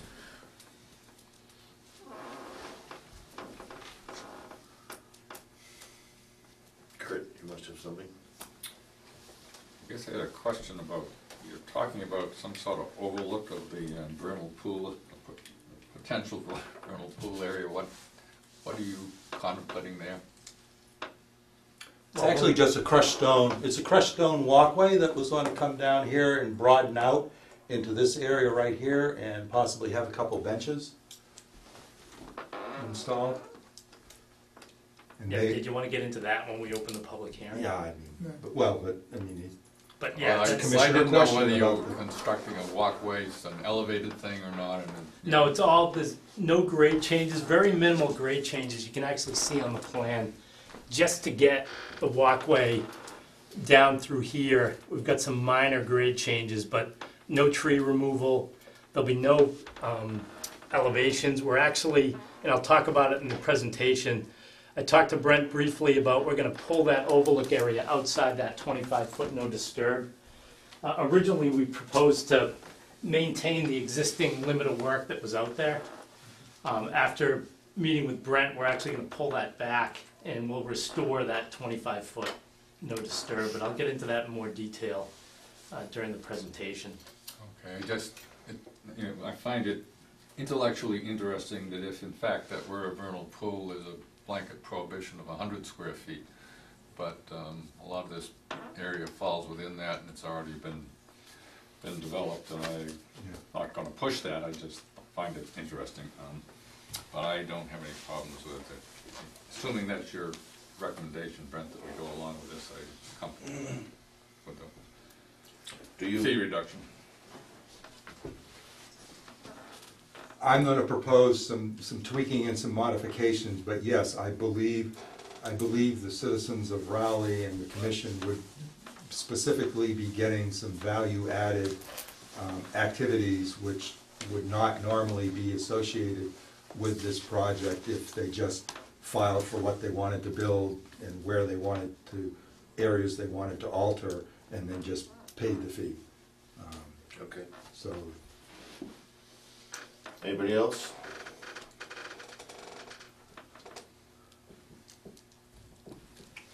Okay. If I'm looking at, no, I agree with the idea of, I mean, what I'm looking at is the major reduction, which is for the previously developed area. And I fully agree with that. All right, do I hear a motion to accept the proposal, the waiver request. the waiver request? So moved. Second? Second. In favor? Aye. Now we can go on. Yes. Okay, so let me give you the legal ad.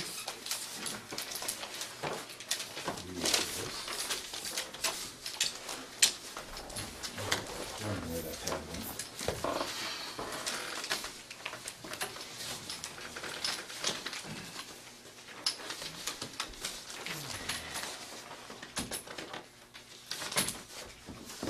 There we go. Okay, this is a legal notice of Raleigh Conservation Commission in accordance with the Wetlands Protection Act. Mass General Law 131, Section 40 is amended by the Town of Raleigh Wetlands Protection Bylaw. A public hearing will be held on Wednesday, May 10th, 8:15, Room 5, Town Hall Annex at 39 Central Street, to consider the notice of intent for the application filed by Gerald Vandadi, CO of the Moran Cameron Group Incorporated, for the proposed construction of 3,100 square foot commercial building, parking area, access, driveways, patios, walkways, utilities, grading, and stormwater facilities within 100 foot of the buffer zone bordering vegetated wetlands and 100 feet of the vernal pool habitat at 101 Main Street, Raleigh. Go ahead. Good evening. For the record, John Moran from the Moran Cameron Group. We're here tonight representing Gerald Fandetti for a notice of intent application for the property located at 101 Main Street. Mr. Fandetti's here with me tonight. Also here with me tonight is Mike DeRosa. He had flagged the wetland resource areas out on the property and identified the potential vernal pool. And after my presentation, I'll hand it over to Mike to get into the wetland delineation, the vernal pool, and our mitigation measures proposed. So the plan that you see before you here is the existing conditions. The wetland resource areas and the potential vernal pools are located at the back side of the property. On the plan set that was submitted, there's actually an existing limit of work maintained area out on the site, which is what we just discussed with regards to the filing fee. And pretty much you can see the change in the color. We use that to show the distinction between where it changes over from existing maintained lawn and landscape areas over to a natural buffer out on the site. So what we've got out there, you've got two buffer zones. You've got the buffer zone from the wetland and the buffer zone from the vernal pool. So currently in the buffer zone from both the vernal pool and the wetland, you've got an existing dwelling out back, an existing gravel drive, which is pretty much impervious. It's been out on the site for a long time. We actually tried to auger through it. We couldn't even get through it. As you may know, under the planning board's regulations, anyway, when you're dealing with drainage, we're required to treat all gravel areas as impervious anyway, proposed and existing. So many of you know the Country Garden Inn. Bunch of motel-style buildings out on the site, existing paved and gravel parking areas. There's an existing pool out there as well. Pretty much, there's actual 2 access ways to get in. There's a horseshoe kind of in and out. Existing pavement goes out to about that part of the property. Then this is all gravel, which again is pretty much impervious based on how long it's been out there. The proposal is we're going to remove the majority of the buildings out on the site with the exception of the front building and the rear existing dwelling on the back. And what's going to happen is we're proposing, we're going to close one of the entrances, 2-way access coming in, several parking spaces out by a proposed gallery and a spa building. We're going to remove the existing in-ground pool, build another in-ground pool roughly in the same location. Parking area out back. We're actually proposing a 30-room inn, 100-seat restaurant that would actually be connected to the existing dwelling that's out in the rear. The existing dwelling out back will be converted over to an accessory use for the restaurant. So also associated with the restaurant, we'll have a series of patios, a fire pit area, walkways. We actually have to provide fire access around the building. So we've actually got a fire access that runs all the way around the building. In this location, we'll be using the grass pavers. So it'll actually just look like lawn in here. When we get back in here, we're going to be using gravel. And then again, back to grass pavers. And then actually in this location, it'll be paved back through. But as you can see, the dark black line right here is the actual 100-foot from the wetlands, which is the furthest buffer zone out there. So what we've got in the buffer zone will be a portion of a patio, portion of that restaurant building, and we're proposing an extension of parking behind the existing dwelling.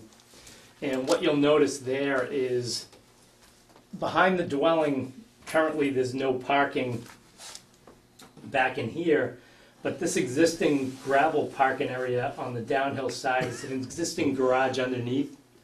When you drive in, you can pull into the garage here, so they have this large back out area. So we'll actually be removing, some of that gravel that's actually right up against the buffer zone or against the wetland in this location, right near the 25-foot no disturb. We'll be reverting that back to lawn. We'll be providing stormwater management as required under the stormwater standards. Currently, the only stormwater management that's out on the site is when they constructed this building several years ago, they actually put in a small underground infiltration system, which there's an existing catch basin out in the gravel parking area, collects the runoff from the abutting property and this gravel area. Doesn't collect any of the runoff from any of all of this gravel area. That still just runs off sheet flow down into the resource area.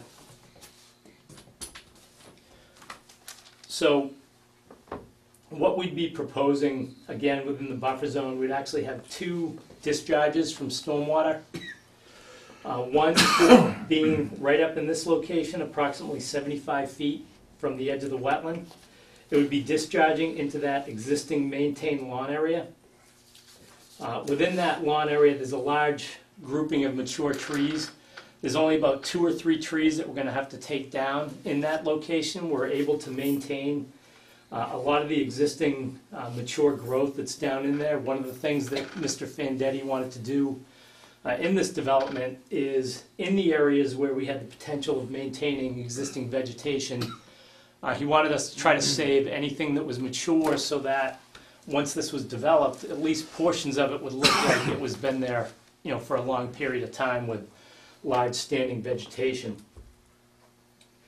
One of the aspects or one of the benefits that we were proposing was just a stone dust pathway 4 feet wide that would come down to an overlook area, kind of use that vernal pool as just a nice visual location. That's when Brent asked me, he said, you know what, I know that it's maintained right up to where you show that limit. Is there any way that you could actually pull that back and give us back that 25-foot no disturb that's currently being maintained? We took a look at it. I told Brent there's no issue with that. The only issue we do have is because of the elevations out there, we do have a stormwater structure that's accepting flow from this paved area back here. And the discharge for that, based on elevation, we have to place it right in that existing maintained lawn area. What we talked to Brent about doing is we'll add some shrubs or vegetation around that to try to hide it. We'll revegetate the rest of this 25-foot no disturb to bring it back. We'll take that overlook area, pull it back, and put it right along the edge of the 25-foot no disturb. And again, all that overlook area is going to be is a stone dust pathway so that it'll allow you to walk on it, and then just like a bench or 2 benches there. And the reason for the additional path, we kind of have 2 paths coming down. One's got a set of stairs in it, the other one doesn't. So we want to give the ability to somebody that can't do stairs to be able to get down there. And that's what why we actually had to do some minor regrading down in this area just to get the slope on that path down and make it an even slope all the way down. So as Brent had pointed out, all work's in the buffer zone. We have no work in the wetland itself. We are within the vernal pool buffer, but again, we tried to maintain, to the extent practicable, all work within the previously disturbed areas. The only 2 locations where we had to go beyond that was up in this location, a corner of this pavement right up by the end of the buffer, and down in this location where the path to get around that corner without stairs, we had to really extend this path out to get the length that we needed, to get the slope that we needed for that. And to minimize disturbance, we're actually putting a retaining wall in there so that we don't have to chase that grade and really do a lot of grading up in that area. Before I hand it over to Mike DeRosa, I'd be more than happy to answer any questions the commission may have at this time. I did speak to Larry Graham briefly the other day. He's still doing his review. We have filed for site plan review under the planning board. We've also filed a stormwater permit under your regulations, which will actually be heard next. But Larry has not finished his review yet. He does not anticipate having his review completed for the planning board meeting tomorrow night. He did say that hopefully he might have some bullet items for us with regards to some of his concerns, but as of tonight, we just don't have any comments back from Larry, so we will be requesting a continuance anyway on this project to the next meeting because we don't have Larry's report yet. So at this point, I'd be more than happy to answer any questions. I guess the only thought that I have off the top of my head is that, and this may well be more appropriate under the next item, is that it seems to me you're adding an awful lot of impervious surface in the form of parking area and roofing, and this doesn't seem, in terms of the sheet runoff you were talking about or the infiltration area, that might not be sufficient. But anyway, I'll defer that until the next time.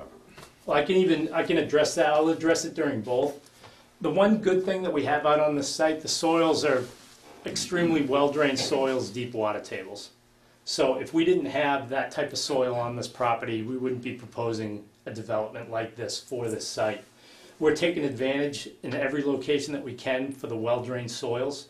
So we have designed a series of underground infiltration systems in compliance with the stormwater standards. You know, taking advantage of a lot of little things as well. For example, we need a small little lawn drain up in here. Well, that lawn drain's collecting a lot of the runoff from this lawn area. As it's flowing down into our main drain line, we're going to take advantage of the infiltration and actually infiltrate it all along this length. All along this existing the proposed fire access, underneath it, we're going to have a bed of stone with a bunch of perforated pipes in it that are going to serve as another infiltration system. You know, it'll be accepting runoff from the parking lot and the roof runoff from this structure. For the mitigation, we don't have room to do your standard sediment forebays or pre-treatment devices like that, so we're going to have proprietary storm scepter type devices in the parking lot, you know, for pretreatment that meet the required TSS removal for the runoff associated with the parking lot. As the commission knows, you know, you need 80%, well, you need 44% removal before you even go into your recharge areas. These systems, we actually end up with 85 or 90% before it even reaches the recharge area. The standard is prior to your discharge, you have to have minimum 80%, so we far exceed that. Roof runoff is considered clean. You don't have to pre-treat it before you infiltrate it. This catch basin actually runs to a series of infiltration chambers here. These are not your standard small plastic chambers. These are actually big concrete chambers. So we're taking advantage of the fact that we have very well-drained soils. Most of our stormwater systems are actually 4.5, 5 feet above the water table, or the estimated, well, 5 feet above the bottom of our test pit, which we didn't have water. The only areas that we actually encountered water was the 2 test pits that we actually had to come in and get permission from the commission. We originally were thinking of using this depression almost like as a natural ponding area. So that's why we actually did some test pits down in here. Once we got into the design, it was determined that, you know, using this for a pond just didn't make any sense. And that's when we started going with, we went with the chambers up here, the infiltration along here. And what happens here is this outlet structure actually ties into this outlet structure, minimizes the amount of point source discharges that we have. So now the only point source discharges we have is just these 2 in those 2 locations. So, yeah, I believe the increase in impervious coverage is about 18,000 square feet, which in the grand scheme of things isn't really a lot. But based on the well-drained soils that we have, we could easily handle that. Now, it looks like your hot top goes right to the boundaries, property Yes. boundary. What are you gonna do with snow? Snow stockpile is, it's gonna have to be removed off-site. Oh. We can't stockpile it, we just don't have the room. The only spot that we could potentially do it is right in here and over in here, but Yeah, you now got your you're walkways blocking there. You're blocking the fire thing. Well, the fire access is here, so, you know, you can't put it here because you got a catch basin or a lawn drain there. You know, you can't really pile it on the walkway, so pretty much you got to be removing snow off the site. There's just no other place to put it. I take it you're saying that the soils are quite sandy? Yes. Because the fire access isn't a real access for vehicles, it's just... Right, yeah, the fire access is strictly fire department. That's why, you know, in this location, we chose to use the grass pavers to get in there, because then it won't even look like an access. Yeah. You know, the fire department will know where it is. Over in here, you've got a drop-off area for the restaurant. This serves as like a patio greeting area, and then they'll be able to drive right up onto that path. Right now, this almost just looks like an extension of a walkway. It's just oversized. And then again, we just kind of drop back into the grass pavers so that it looks like there's nothing over there. And then we use the gravel along the backside because you can't really see it anyway. Anybody have any questions? Yeah, when was the test pits done? When? When? When did we do those? November 2016.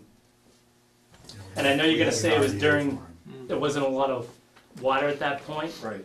but there was, you know, there was zero soil modeling, Mhm. you know, in the test pits. I mean, these are probably some of the best test pits that I've ever seen. I mean, it's really nice soil. But what we did is, I mean, pretty much we did 11 test pits across the site. Some of them were done for stormwater management, some of them were done for septic. We still need to go back out and do some additional testing for septic, because at the time, Mr. Fandetti was not in control of the property. We couldn't do any testing in the existing pavement. As I pointed out, that pavement out in the front is going to actually get removed. We're going to have a septic system there, but we couldn't test exactly where we were going to put the septic, so we're going to need to go back once we start finalizing the septic designs. But every test pit out on the site, with the exception of the two closest to the wetland, which you'd expect, we were down 10, 12 feet, no water. Somewhere along that stretch of Main Street, there's a huge area that used to be an old sand pit, so I believe that. It's right down beyond it. Yeah. The only septic system is going to be up in the front where No, we're going to have multiple septics. You're going to have a septic system here.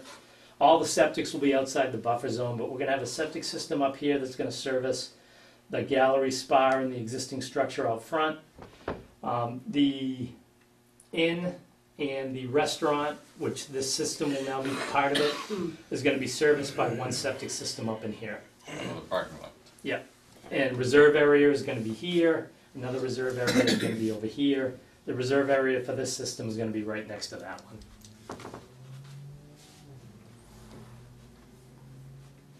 Sounds like a ton of everything. Except the snow. Yeah, where are you going to take the snow? Don't know that yet. Any other questions? No? Okay.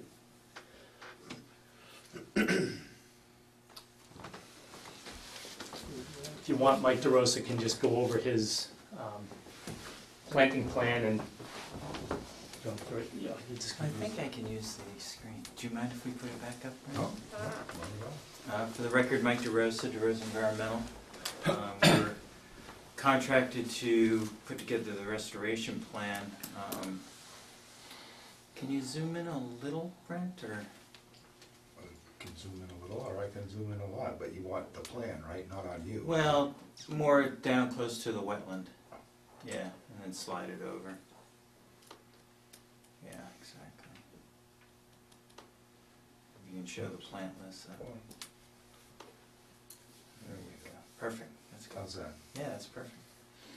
So, as Brent said in his opening, this area is just replete with Japanese knotweed being the primary one, but also Asiatic bittersweet, common buckthorn, glossy buckthorn, multiflora rose, honeysuckle, all the usual suspects. We are proposing to use whole plant removal strategies. We don't like using chemicals, so we advocate to remove the whole plant. So it's not just the standing vegetation, but it's also the roots as well.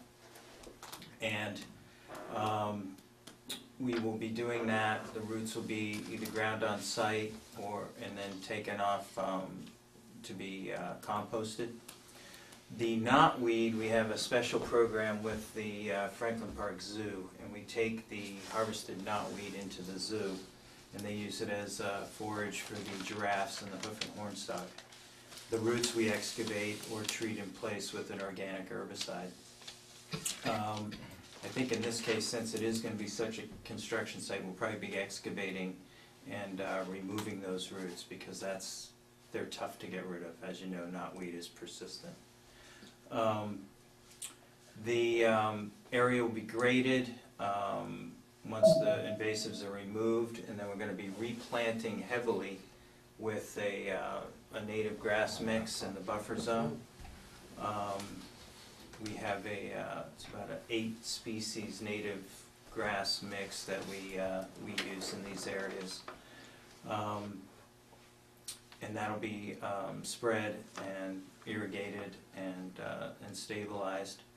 There'll be a follow-up plan of a minimum of 2 years for the knotweed in particular, but invasive removals are never once and done. It's there is an ongoing maintenance program that'll be incorporated into this. We have, for new plantings, we have canopy shrub and herbaceous. We've got Tupelo and red maple and swamp white oak, which will be our canopy species. And we've got winterberry, high bush blueberry, elderberry, red osier dogwood for our shrubs. The herbaceous species are, if you could scoot down a little bit, Brent.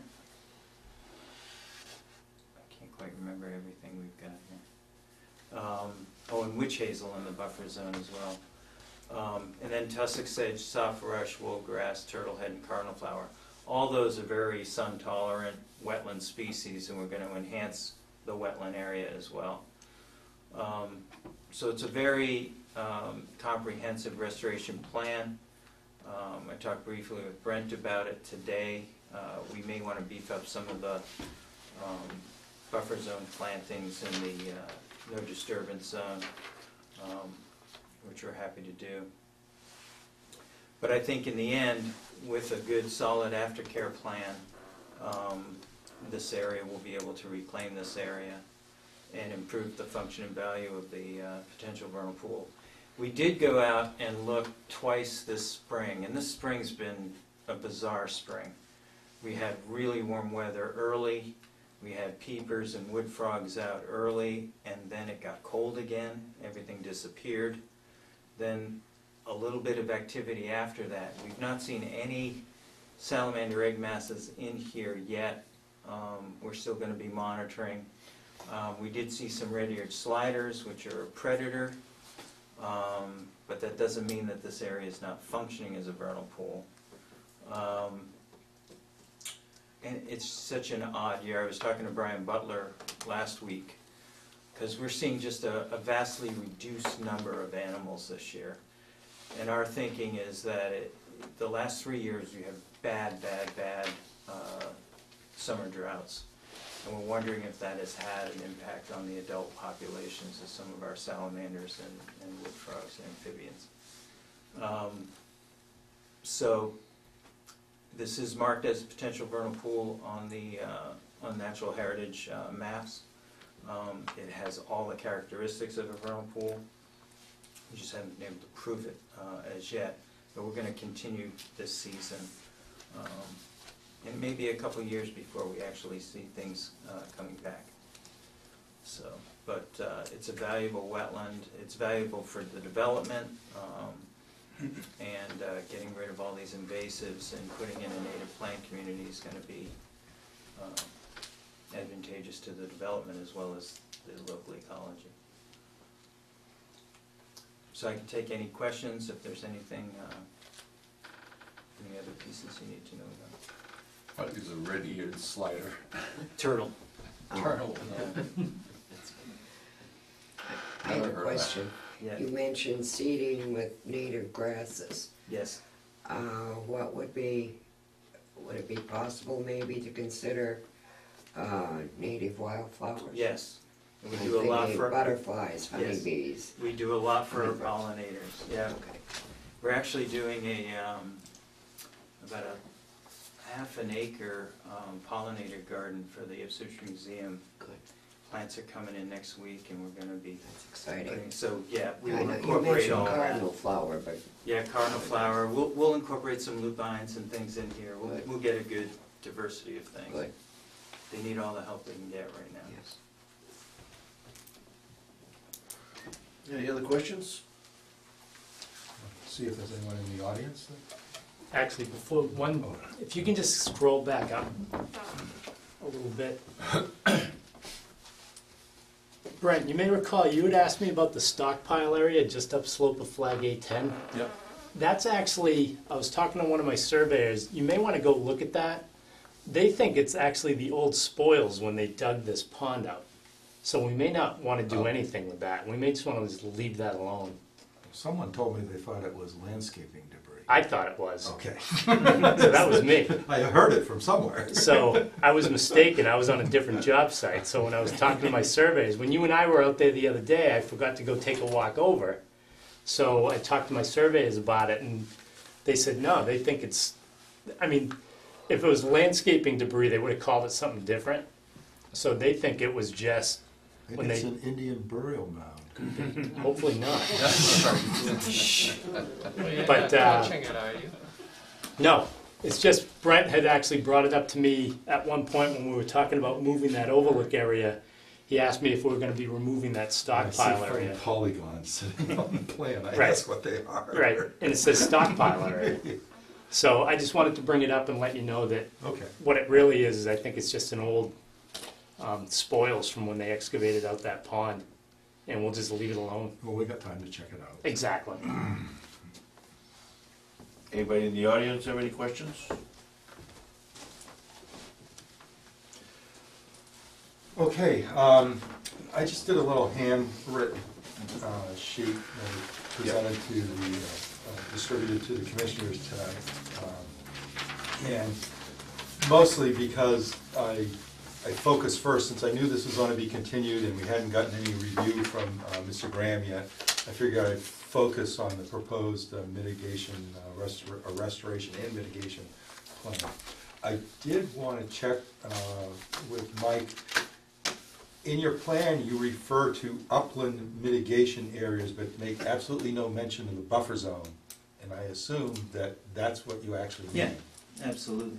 Okay, well, Yeah, it's the, to us, the buffer zone is not an upland. Yeah. Okay. so- It's usually the no disturbance Well, zone is what okay. we're focusing No, on. that's fine. I just wanted to make sure we were talking about the same Yeah. things. So we've already talked about what was identified as being a stockpile. We'll have to figure out what that is. As the commission just conditioned on another project in town, I'm proposing, and discussed this with Mr. DeRosa on the phone, that we put a metric into, a condition into the issued order that requires an assessment as to whether the invasive species removal efforts are actually successful or not, with the proposal that we establish 2 plots, that they be measured throughout this 2-year monitoring period, and that we get empirical evidence that clearly demonstrates that 75% or more of the invasive species component of the site is removed. Otherwise, we continue the suppression and monitoring for another year beyond that if we haven't reached that 75% level. That was agreeable to Mr. DeRosa, and I think it's a good thing to do, especially where, in consideration of the fee waiver, that way we'll be able to demonstrate for sure that the mitigation and the establishment of a native plant community has been successful or not, as opposed to. So it's 2-year monitoring and followed by an additional year. If in fact we haven't achieved the 75% removal. And that goes hand in hand with also. Mike's not gonna be cocky and say he'll get 85. Reestablishment of a native. Well, also there's going to be, again, this commission also looks for buffer zone restoration projects to also meet the same criteria, because we treat the buffer zone the same as bordering vegetated wetlands, that it's a resource area. So we're gonna look at that the buffer zone needs to have the reestablishment of a native plant community that meets the same criteria as a wetlands replication area. Yep. That we get successful herbaceous, shrub, sapling, and tree layer put back. Mr. Moran already talked about the relocation of that viewing area, which, and so basically, it's kind of going for trying to establish a 25-foot no-cut, no-disturb, but their limit of work also goes out a little further. So I think there's a possibility, and this evening is the opportunity to have the discussion, if we could have a variable width, 25-foot, no-cut, no-disturbance area. So in this area here, where the limit of work is up here, and planting is proposed in here, is there any reason we can't turn this all into a post-construction no-cut, no-disturbance area that has the minimum 25-foot width and just follows the limit of work? Yeah, I can talk to portions. Our client after this. I don't see that it'll be an issue, but I would like the opportunity to talk to him about it. Absolutely. But I don't see that it'd be a big This is what deal. the hearing process is for, Yep. for us to broach these topics and seek to see if we can choose an amenable path. And this will also help, again, the idea here is that since we've got a vernal pool area there, we really don't want a maintained landscape. Right. We really want to try and establish a vibrant, sustaining natural plant community on there.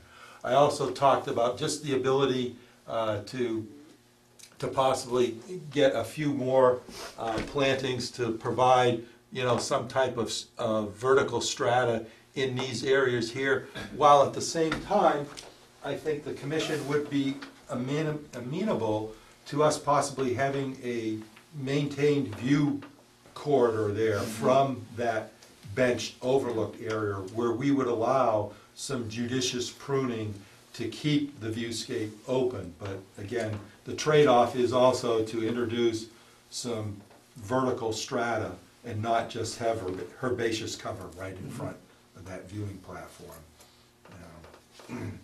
So there was that, if the commission is amenable to that.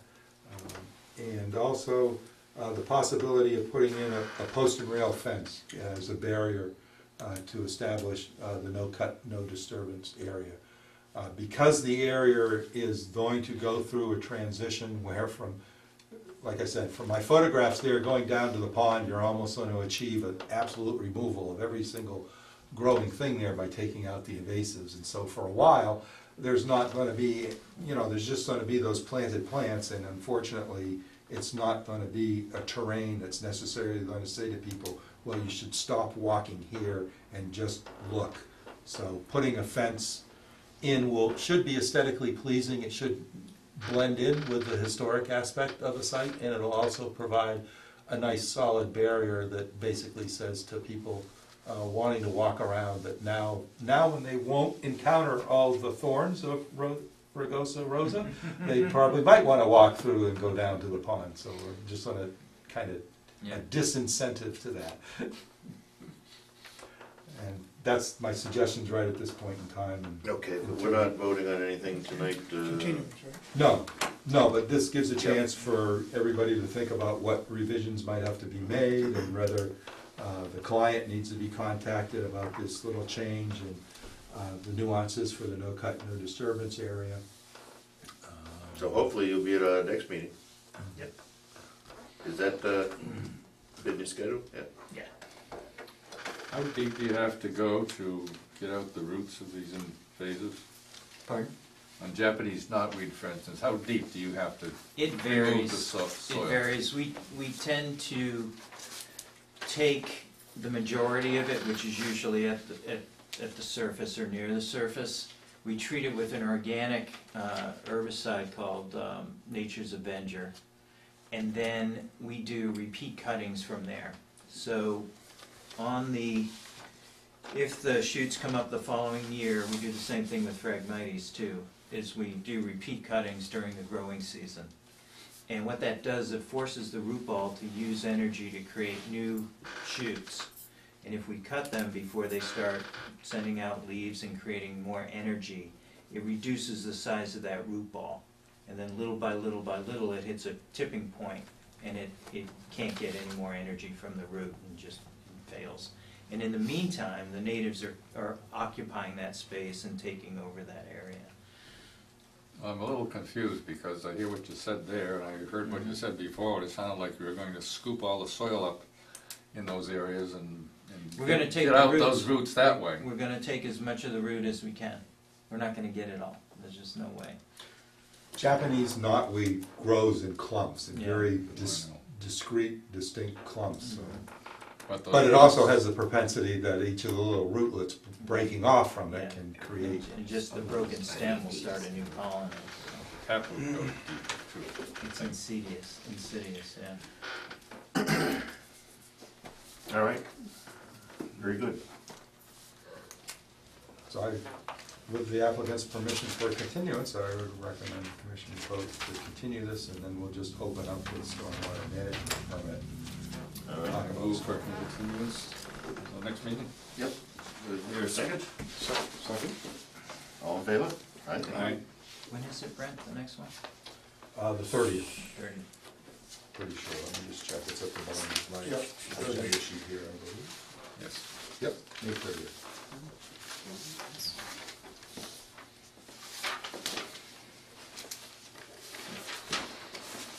Okay, let me get you the legal notice. Okay.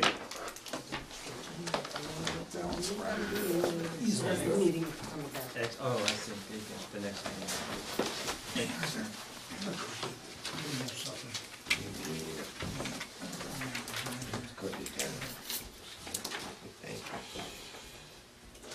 All right, this is a legal notice of the Riley Conservation Commission in accordance to the Town of Raleigh Stormwater Management Erosion Control Bylaw as amended. A public hearing will be held Wednesday, May 10th, 2017, 8:30 at the Town Hall Annex located at 39 Central Street to consider the stormwater management permit application filed by Gerald Findeli, for the proposed construction of various commercial buildings, including gallery, spa, guest room, restaurant, parking areas, access drive, patio, walkways, utility grading, stormwater facilities at 101 Main Street, map 25, lot 92 in Raleigh, Mass. Go ahead.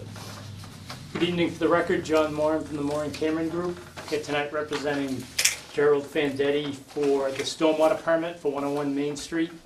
As we've discussed in the last hearing, pretty much the entire site's been designed to mitigate any increase in runoff or quality of runoff created by the proposed development. The system was designed in accordance with the stormwater standards and the Raleigh stormwater standards. Pretty much all existing flow patterns have been maintained. The only thing that we've actually changed is, if you look through the drainage report that was submitted, we've actually decreased the amount of runoff that's heading out towards Main Street or Route 1A. We knew that Mass DOT would be looking for that anyway, so we took advantage of that. Again, based on the well-drained soils that we had the ability to change this high spot. As I pointed out before, right now you've got a lot of impervious areas that are actually draining back out towards Route 1A. We were able to reduce that and, as I pointed out, actually reduce the amount of runoff heading out to Route 1A. Change or redirect it back in this area, mitigate it, and then mitigate the flows down to, which is the other design point, which is really the wetland. And all flow rates have been mitigated to the wetland resource area. And we actually used the, Atlas 40? Atlas 14. Yeah, Atlas 14 design flow instead of the standard TR55 stormwater rates. We used the higher flow rates on the Atlas 14 numbers. Total suspended solids, or TSS removal, as I had stated before, exceeds the minimum 80%. Infiltration rates exceed what's required under the stormwater standards, and I'd be more than happy to answer any questions that the commission may have. Again, we don't have a report from Larry Graham yet, so obviously we're going to request to continue this. But again, I'll answer any questions the commission may have.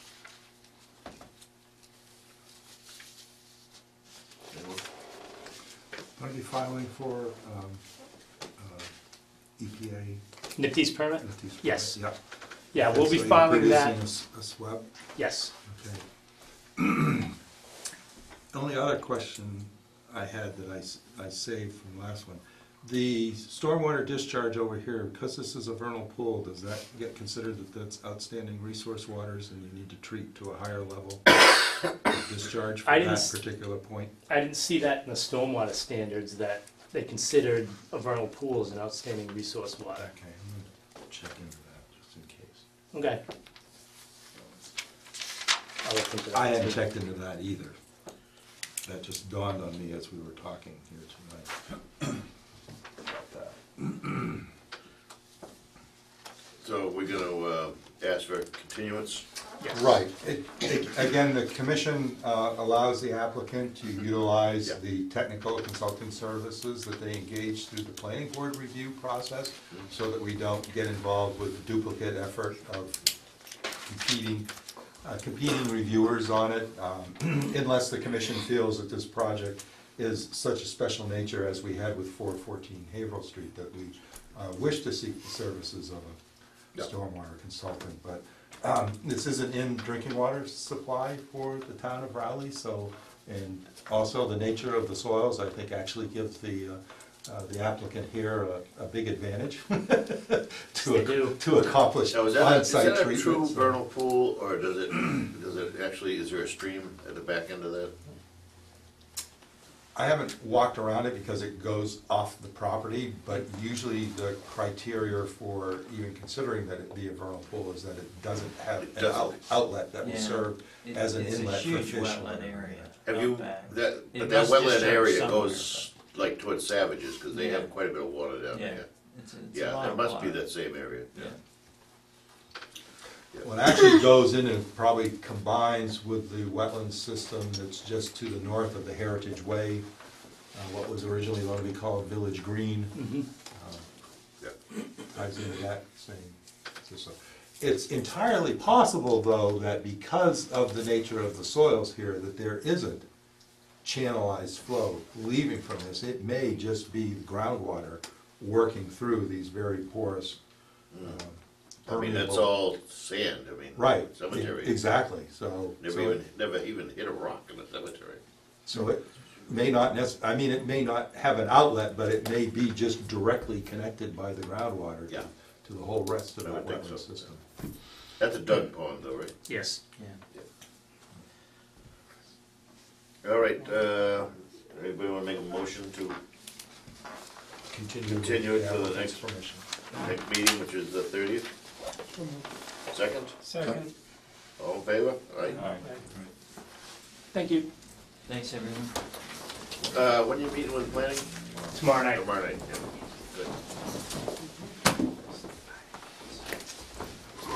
They have a estimated opening date?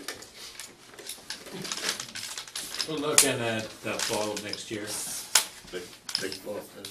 if you guys, Yeah. How many beds are there in the old facility versus the new one? Actually, the existing facility has 23 one-bedroom units, 4 units that were approved but never built, so now you're at 27. And then the existing dwelling out back has 3 bedrooms, so you're at 30. So the existing had the ability to have 30, and we're proposing 30. Actually, we're proposing 31, because the building out front has a bedroom in it. Do you want a restaurant reservation for 6:30? I love the proposed October 2nd. I stayed in that old motel once, and it must have been the worst room in the North Shore. hopefully the new place will be much more attractive. I'm sure it will. Good luck with the thing. Thank you. Thank you very much.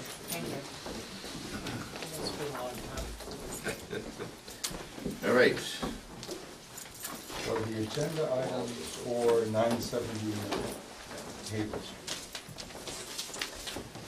which is a certificate of compliance request. Request from Kevin Capano. It's an administrative item. Yep. And Mr. Carpino requests that the commission continue this certificate of compliance request to the next meeting. Okay. He still needs to put in the no cut, no disturb posts. Okay. Yep. Very good. So Brings us to need a- status and Need a minutes. need a motion. on- Oh, we gonna, do I hear a motion for So continuance? moved. Second? Second. All in favor? Aye.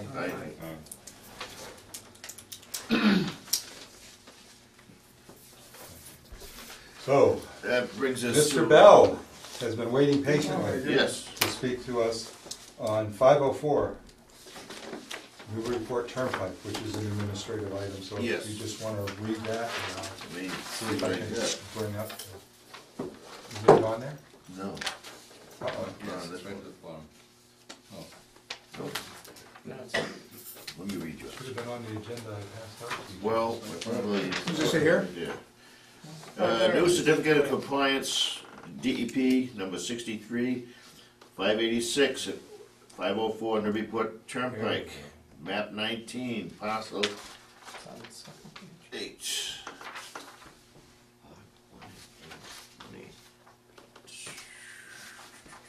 Lot 1A, owned by Vernon Bell III. Okay. What do we got, Brett? Thank you. We have, I'm going to just pull out, whoops, yeah. The right folder, a lot better.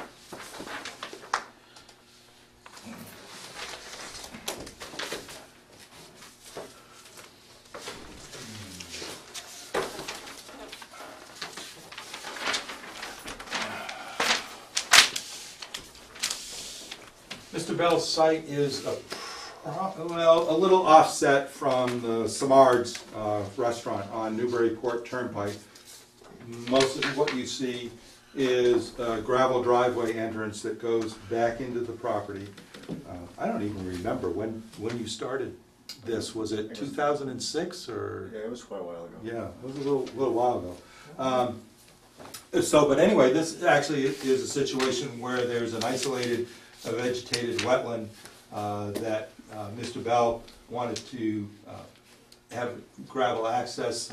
He does pool installations and landscaping work, correct?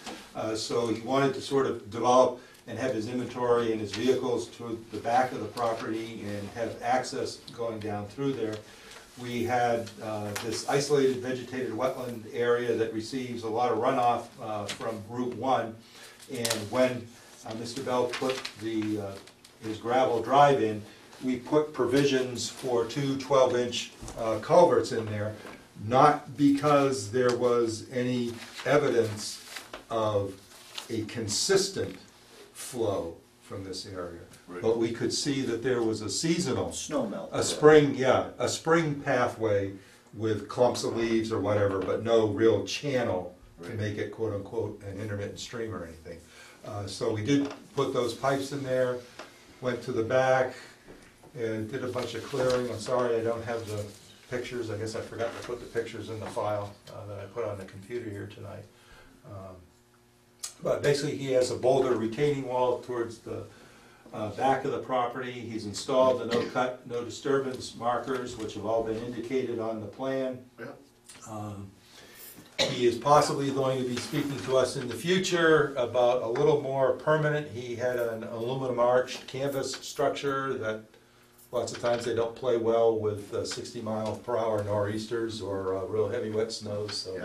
So he's possibly looking at coming back before us, because that work would be in the buffer zone with a little bit more a little bit more rigid structure that still is but just secured by sauna posts and whatever. But anyway, that's for the future. All the work's been completed, it's been inspected, the no cut, no disturbance posts are in the way. I believe I did produce a memo for the commission's review. There are some ongoing conditions that are associated with the property. Some of those were sort of just put in place because originally Mr. Bell was exploring the possibility of putting a single-family residence out there. So normally we wouldn't necessarily start talking about the fertilizer and prohibition against using rock salt, but we did that in this situation because we thought in the future. And I believe you purchased a tax title property from the town, correct? That abuts this. So again, it's entirely possible that in the future, Mr. Bell will be back before us with different proposals for further activity in this area. But for the time being, this initial opening up, establishment of the driveway and getting the parking areas and stuff with the retaining wall, that's all been completed and is all stabilized, well grown in. Very nice looking job. Okay. So my recommendation, if the commission so chooses, is to issue a complete certificate of compliance with the above stated ongoing conditions. The piece of property you bought is the back of? It was actually abutting to the side. Off to the north. So, yeah, exactly, on the north. So we're probably gonna do another entrance on that side, when we get to that stage. But for now, it's going good. Thank you. Do I hear such a motion? So moved. Second? Second. All in favor? Aye. I wish I'd known you were sitting there till nice all night. I would have tried to run you through it a little earlier. It was almost interesting, to be honest with you. After a while, it's not. Listen to Saeed backpedal. Well, sirs, madam, thank you so much, and have a good evening. You too. Thank you.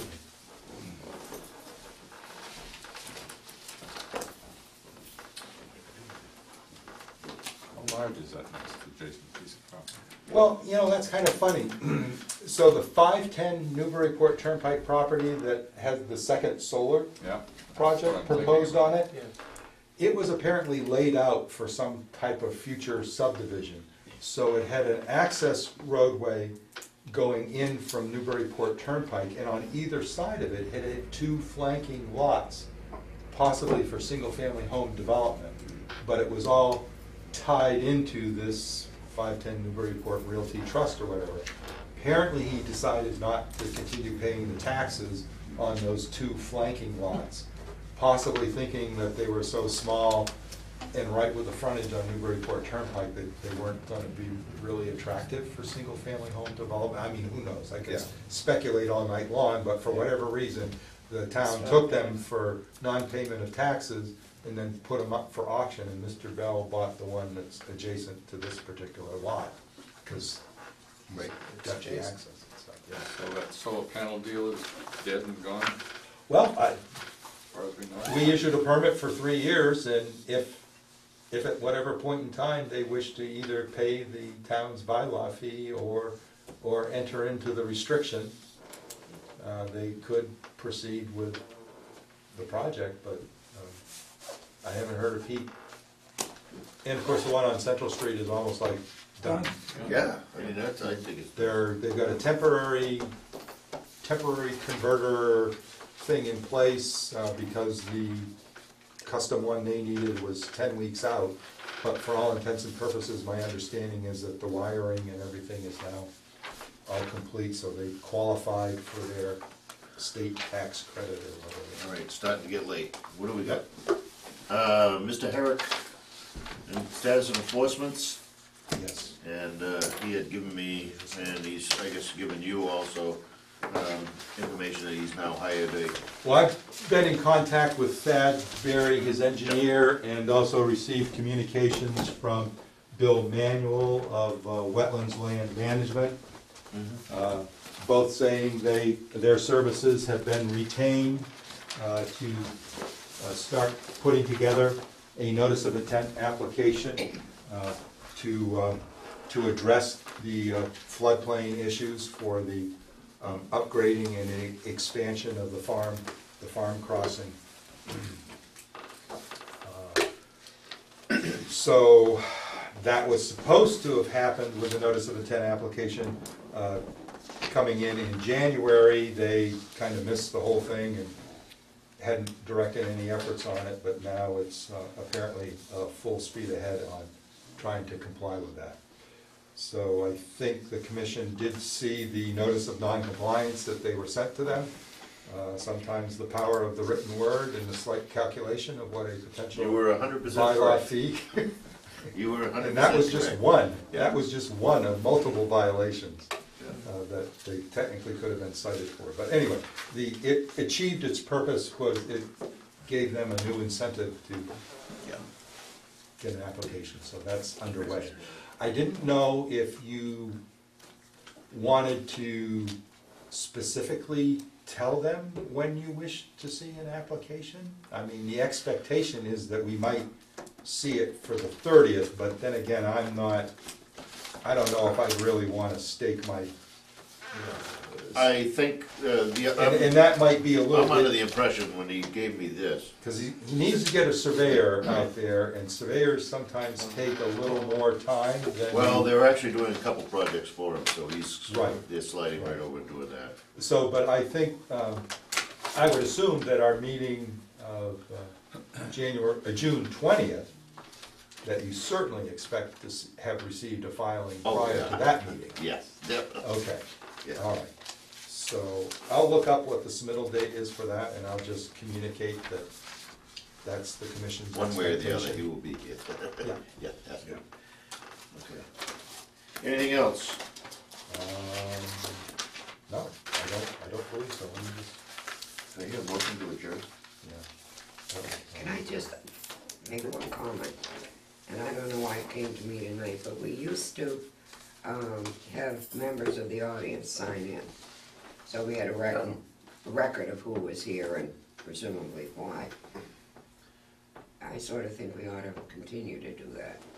Every other board does, yeah. Every other Actually, board. we haven't I've got a sheet.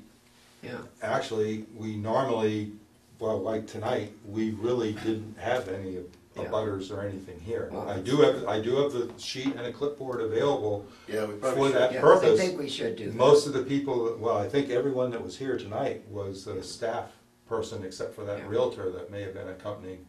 So I spent a lot of time trying to figure out who's here and for what reason. Well, As I sit here. Yeah, the girl that was here. Was there? Yeah, Oh, she's, hopefully would join, would be No, but the interested. other woman here. The other woman. Yes, I Was the know. real- I believe she But was every with other the meeting roadside. I've been to, you She was sign with in the when you roadside. come in. Oh, okay. You must understand, though, that there is no requirement. That is not a requirement. That they sign. That, Yeah, no, I can understand. That's totally, Do I hear a motion to adjourn? I'm getting grody. Oh, I started out grouchy. Do I hear a motion? A motion. Yeah. Okay, you seconded, okay, all right. All in favor? All right. Aye. Those are good cookies today. They were, you know, the new elevator.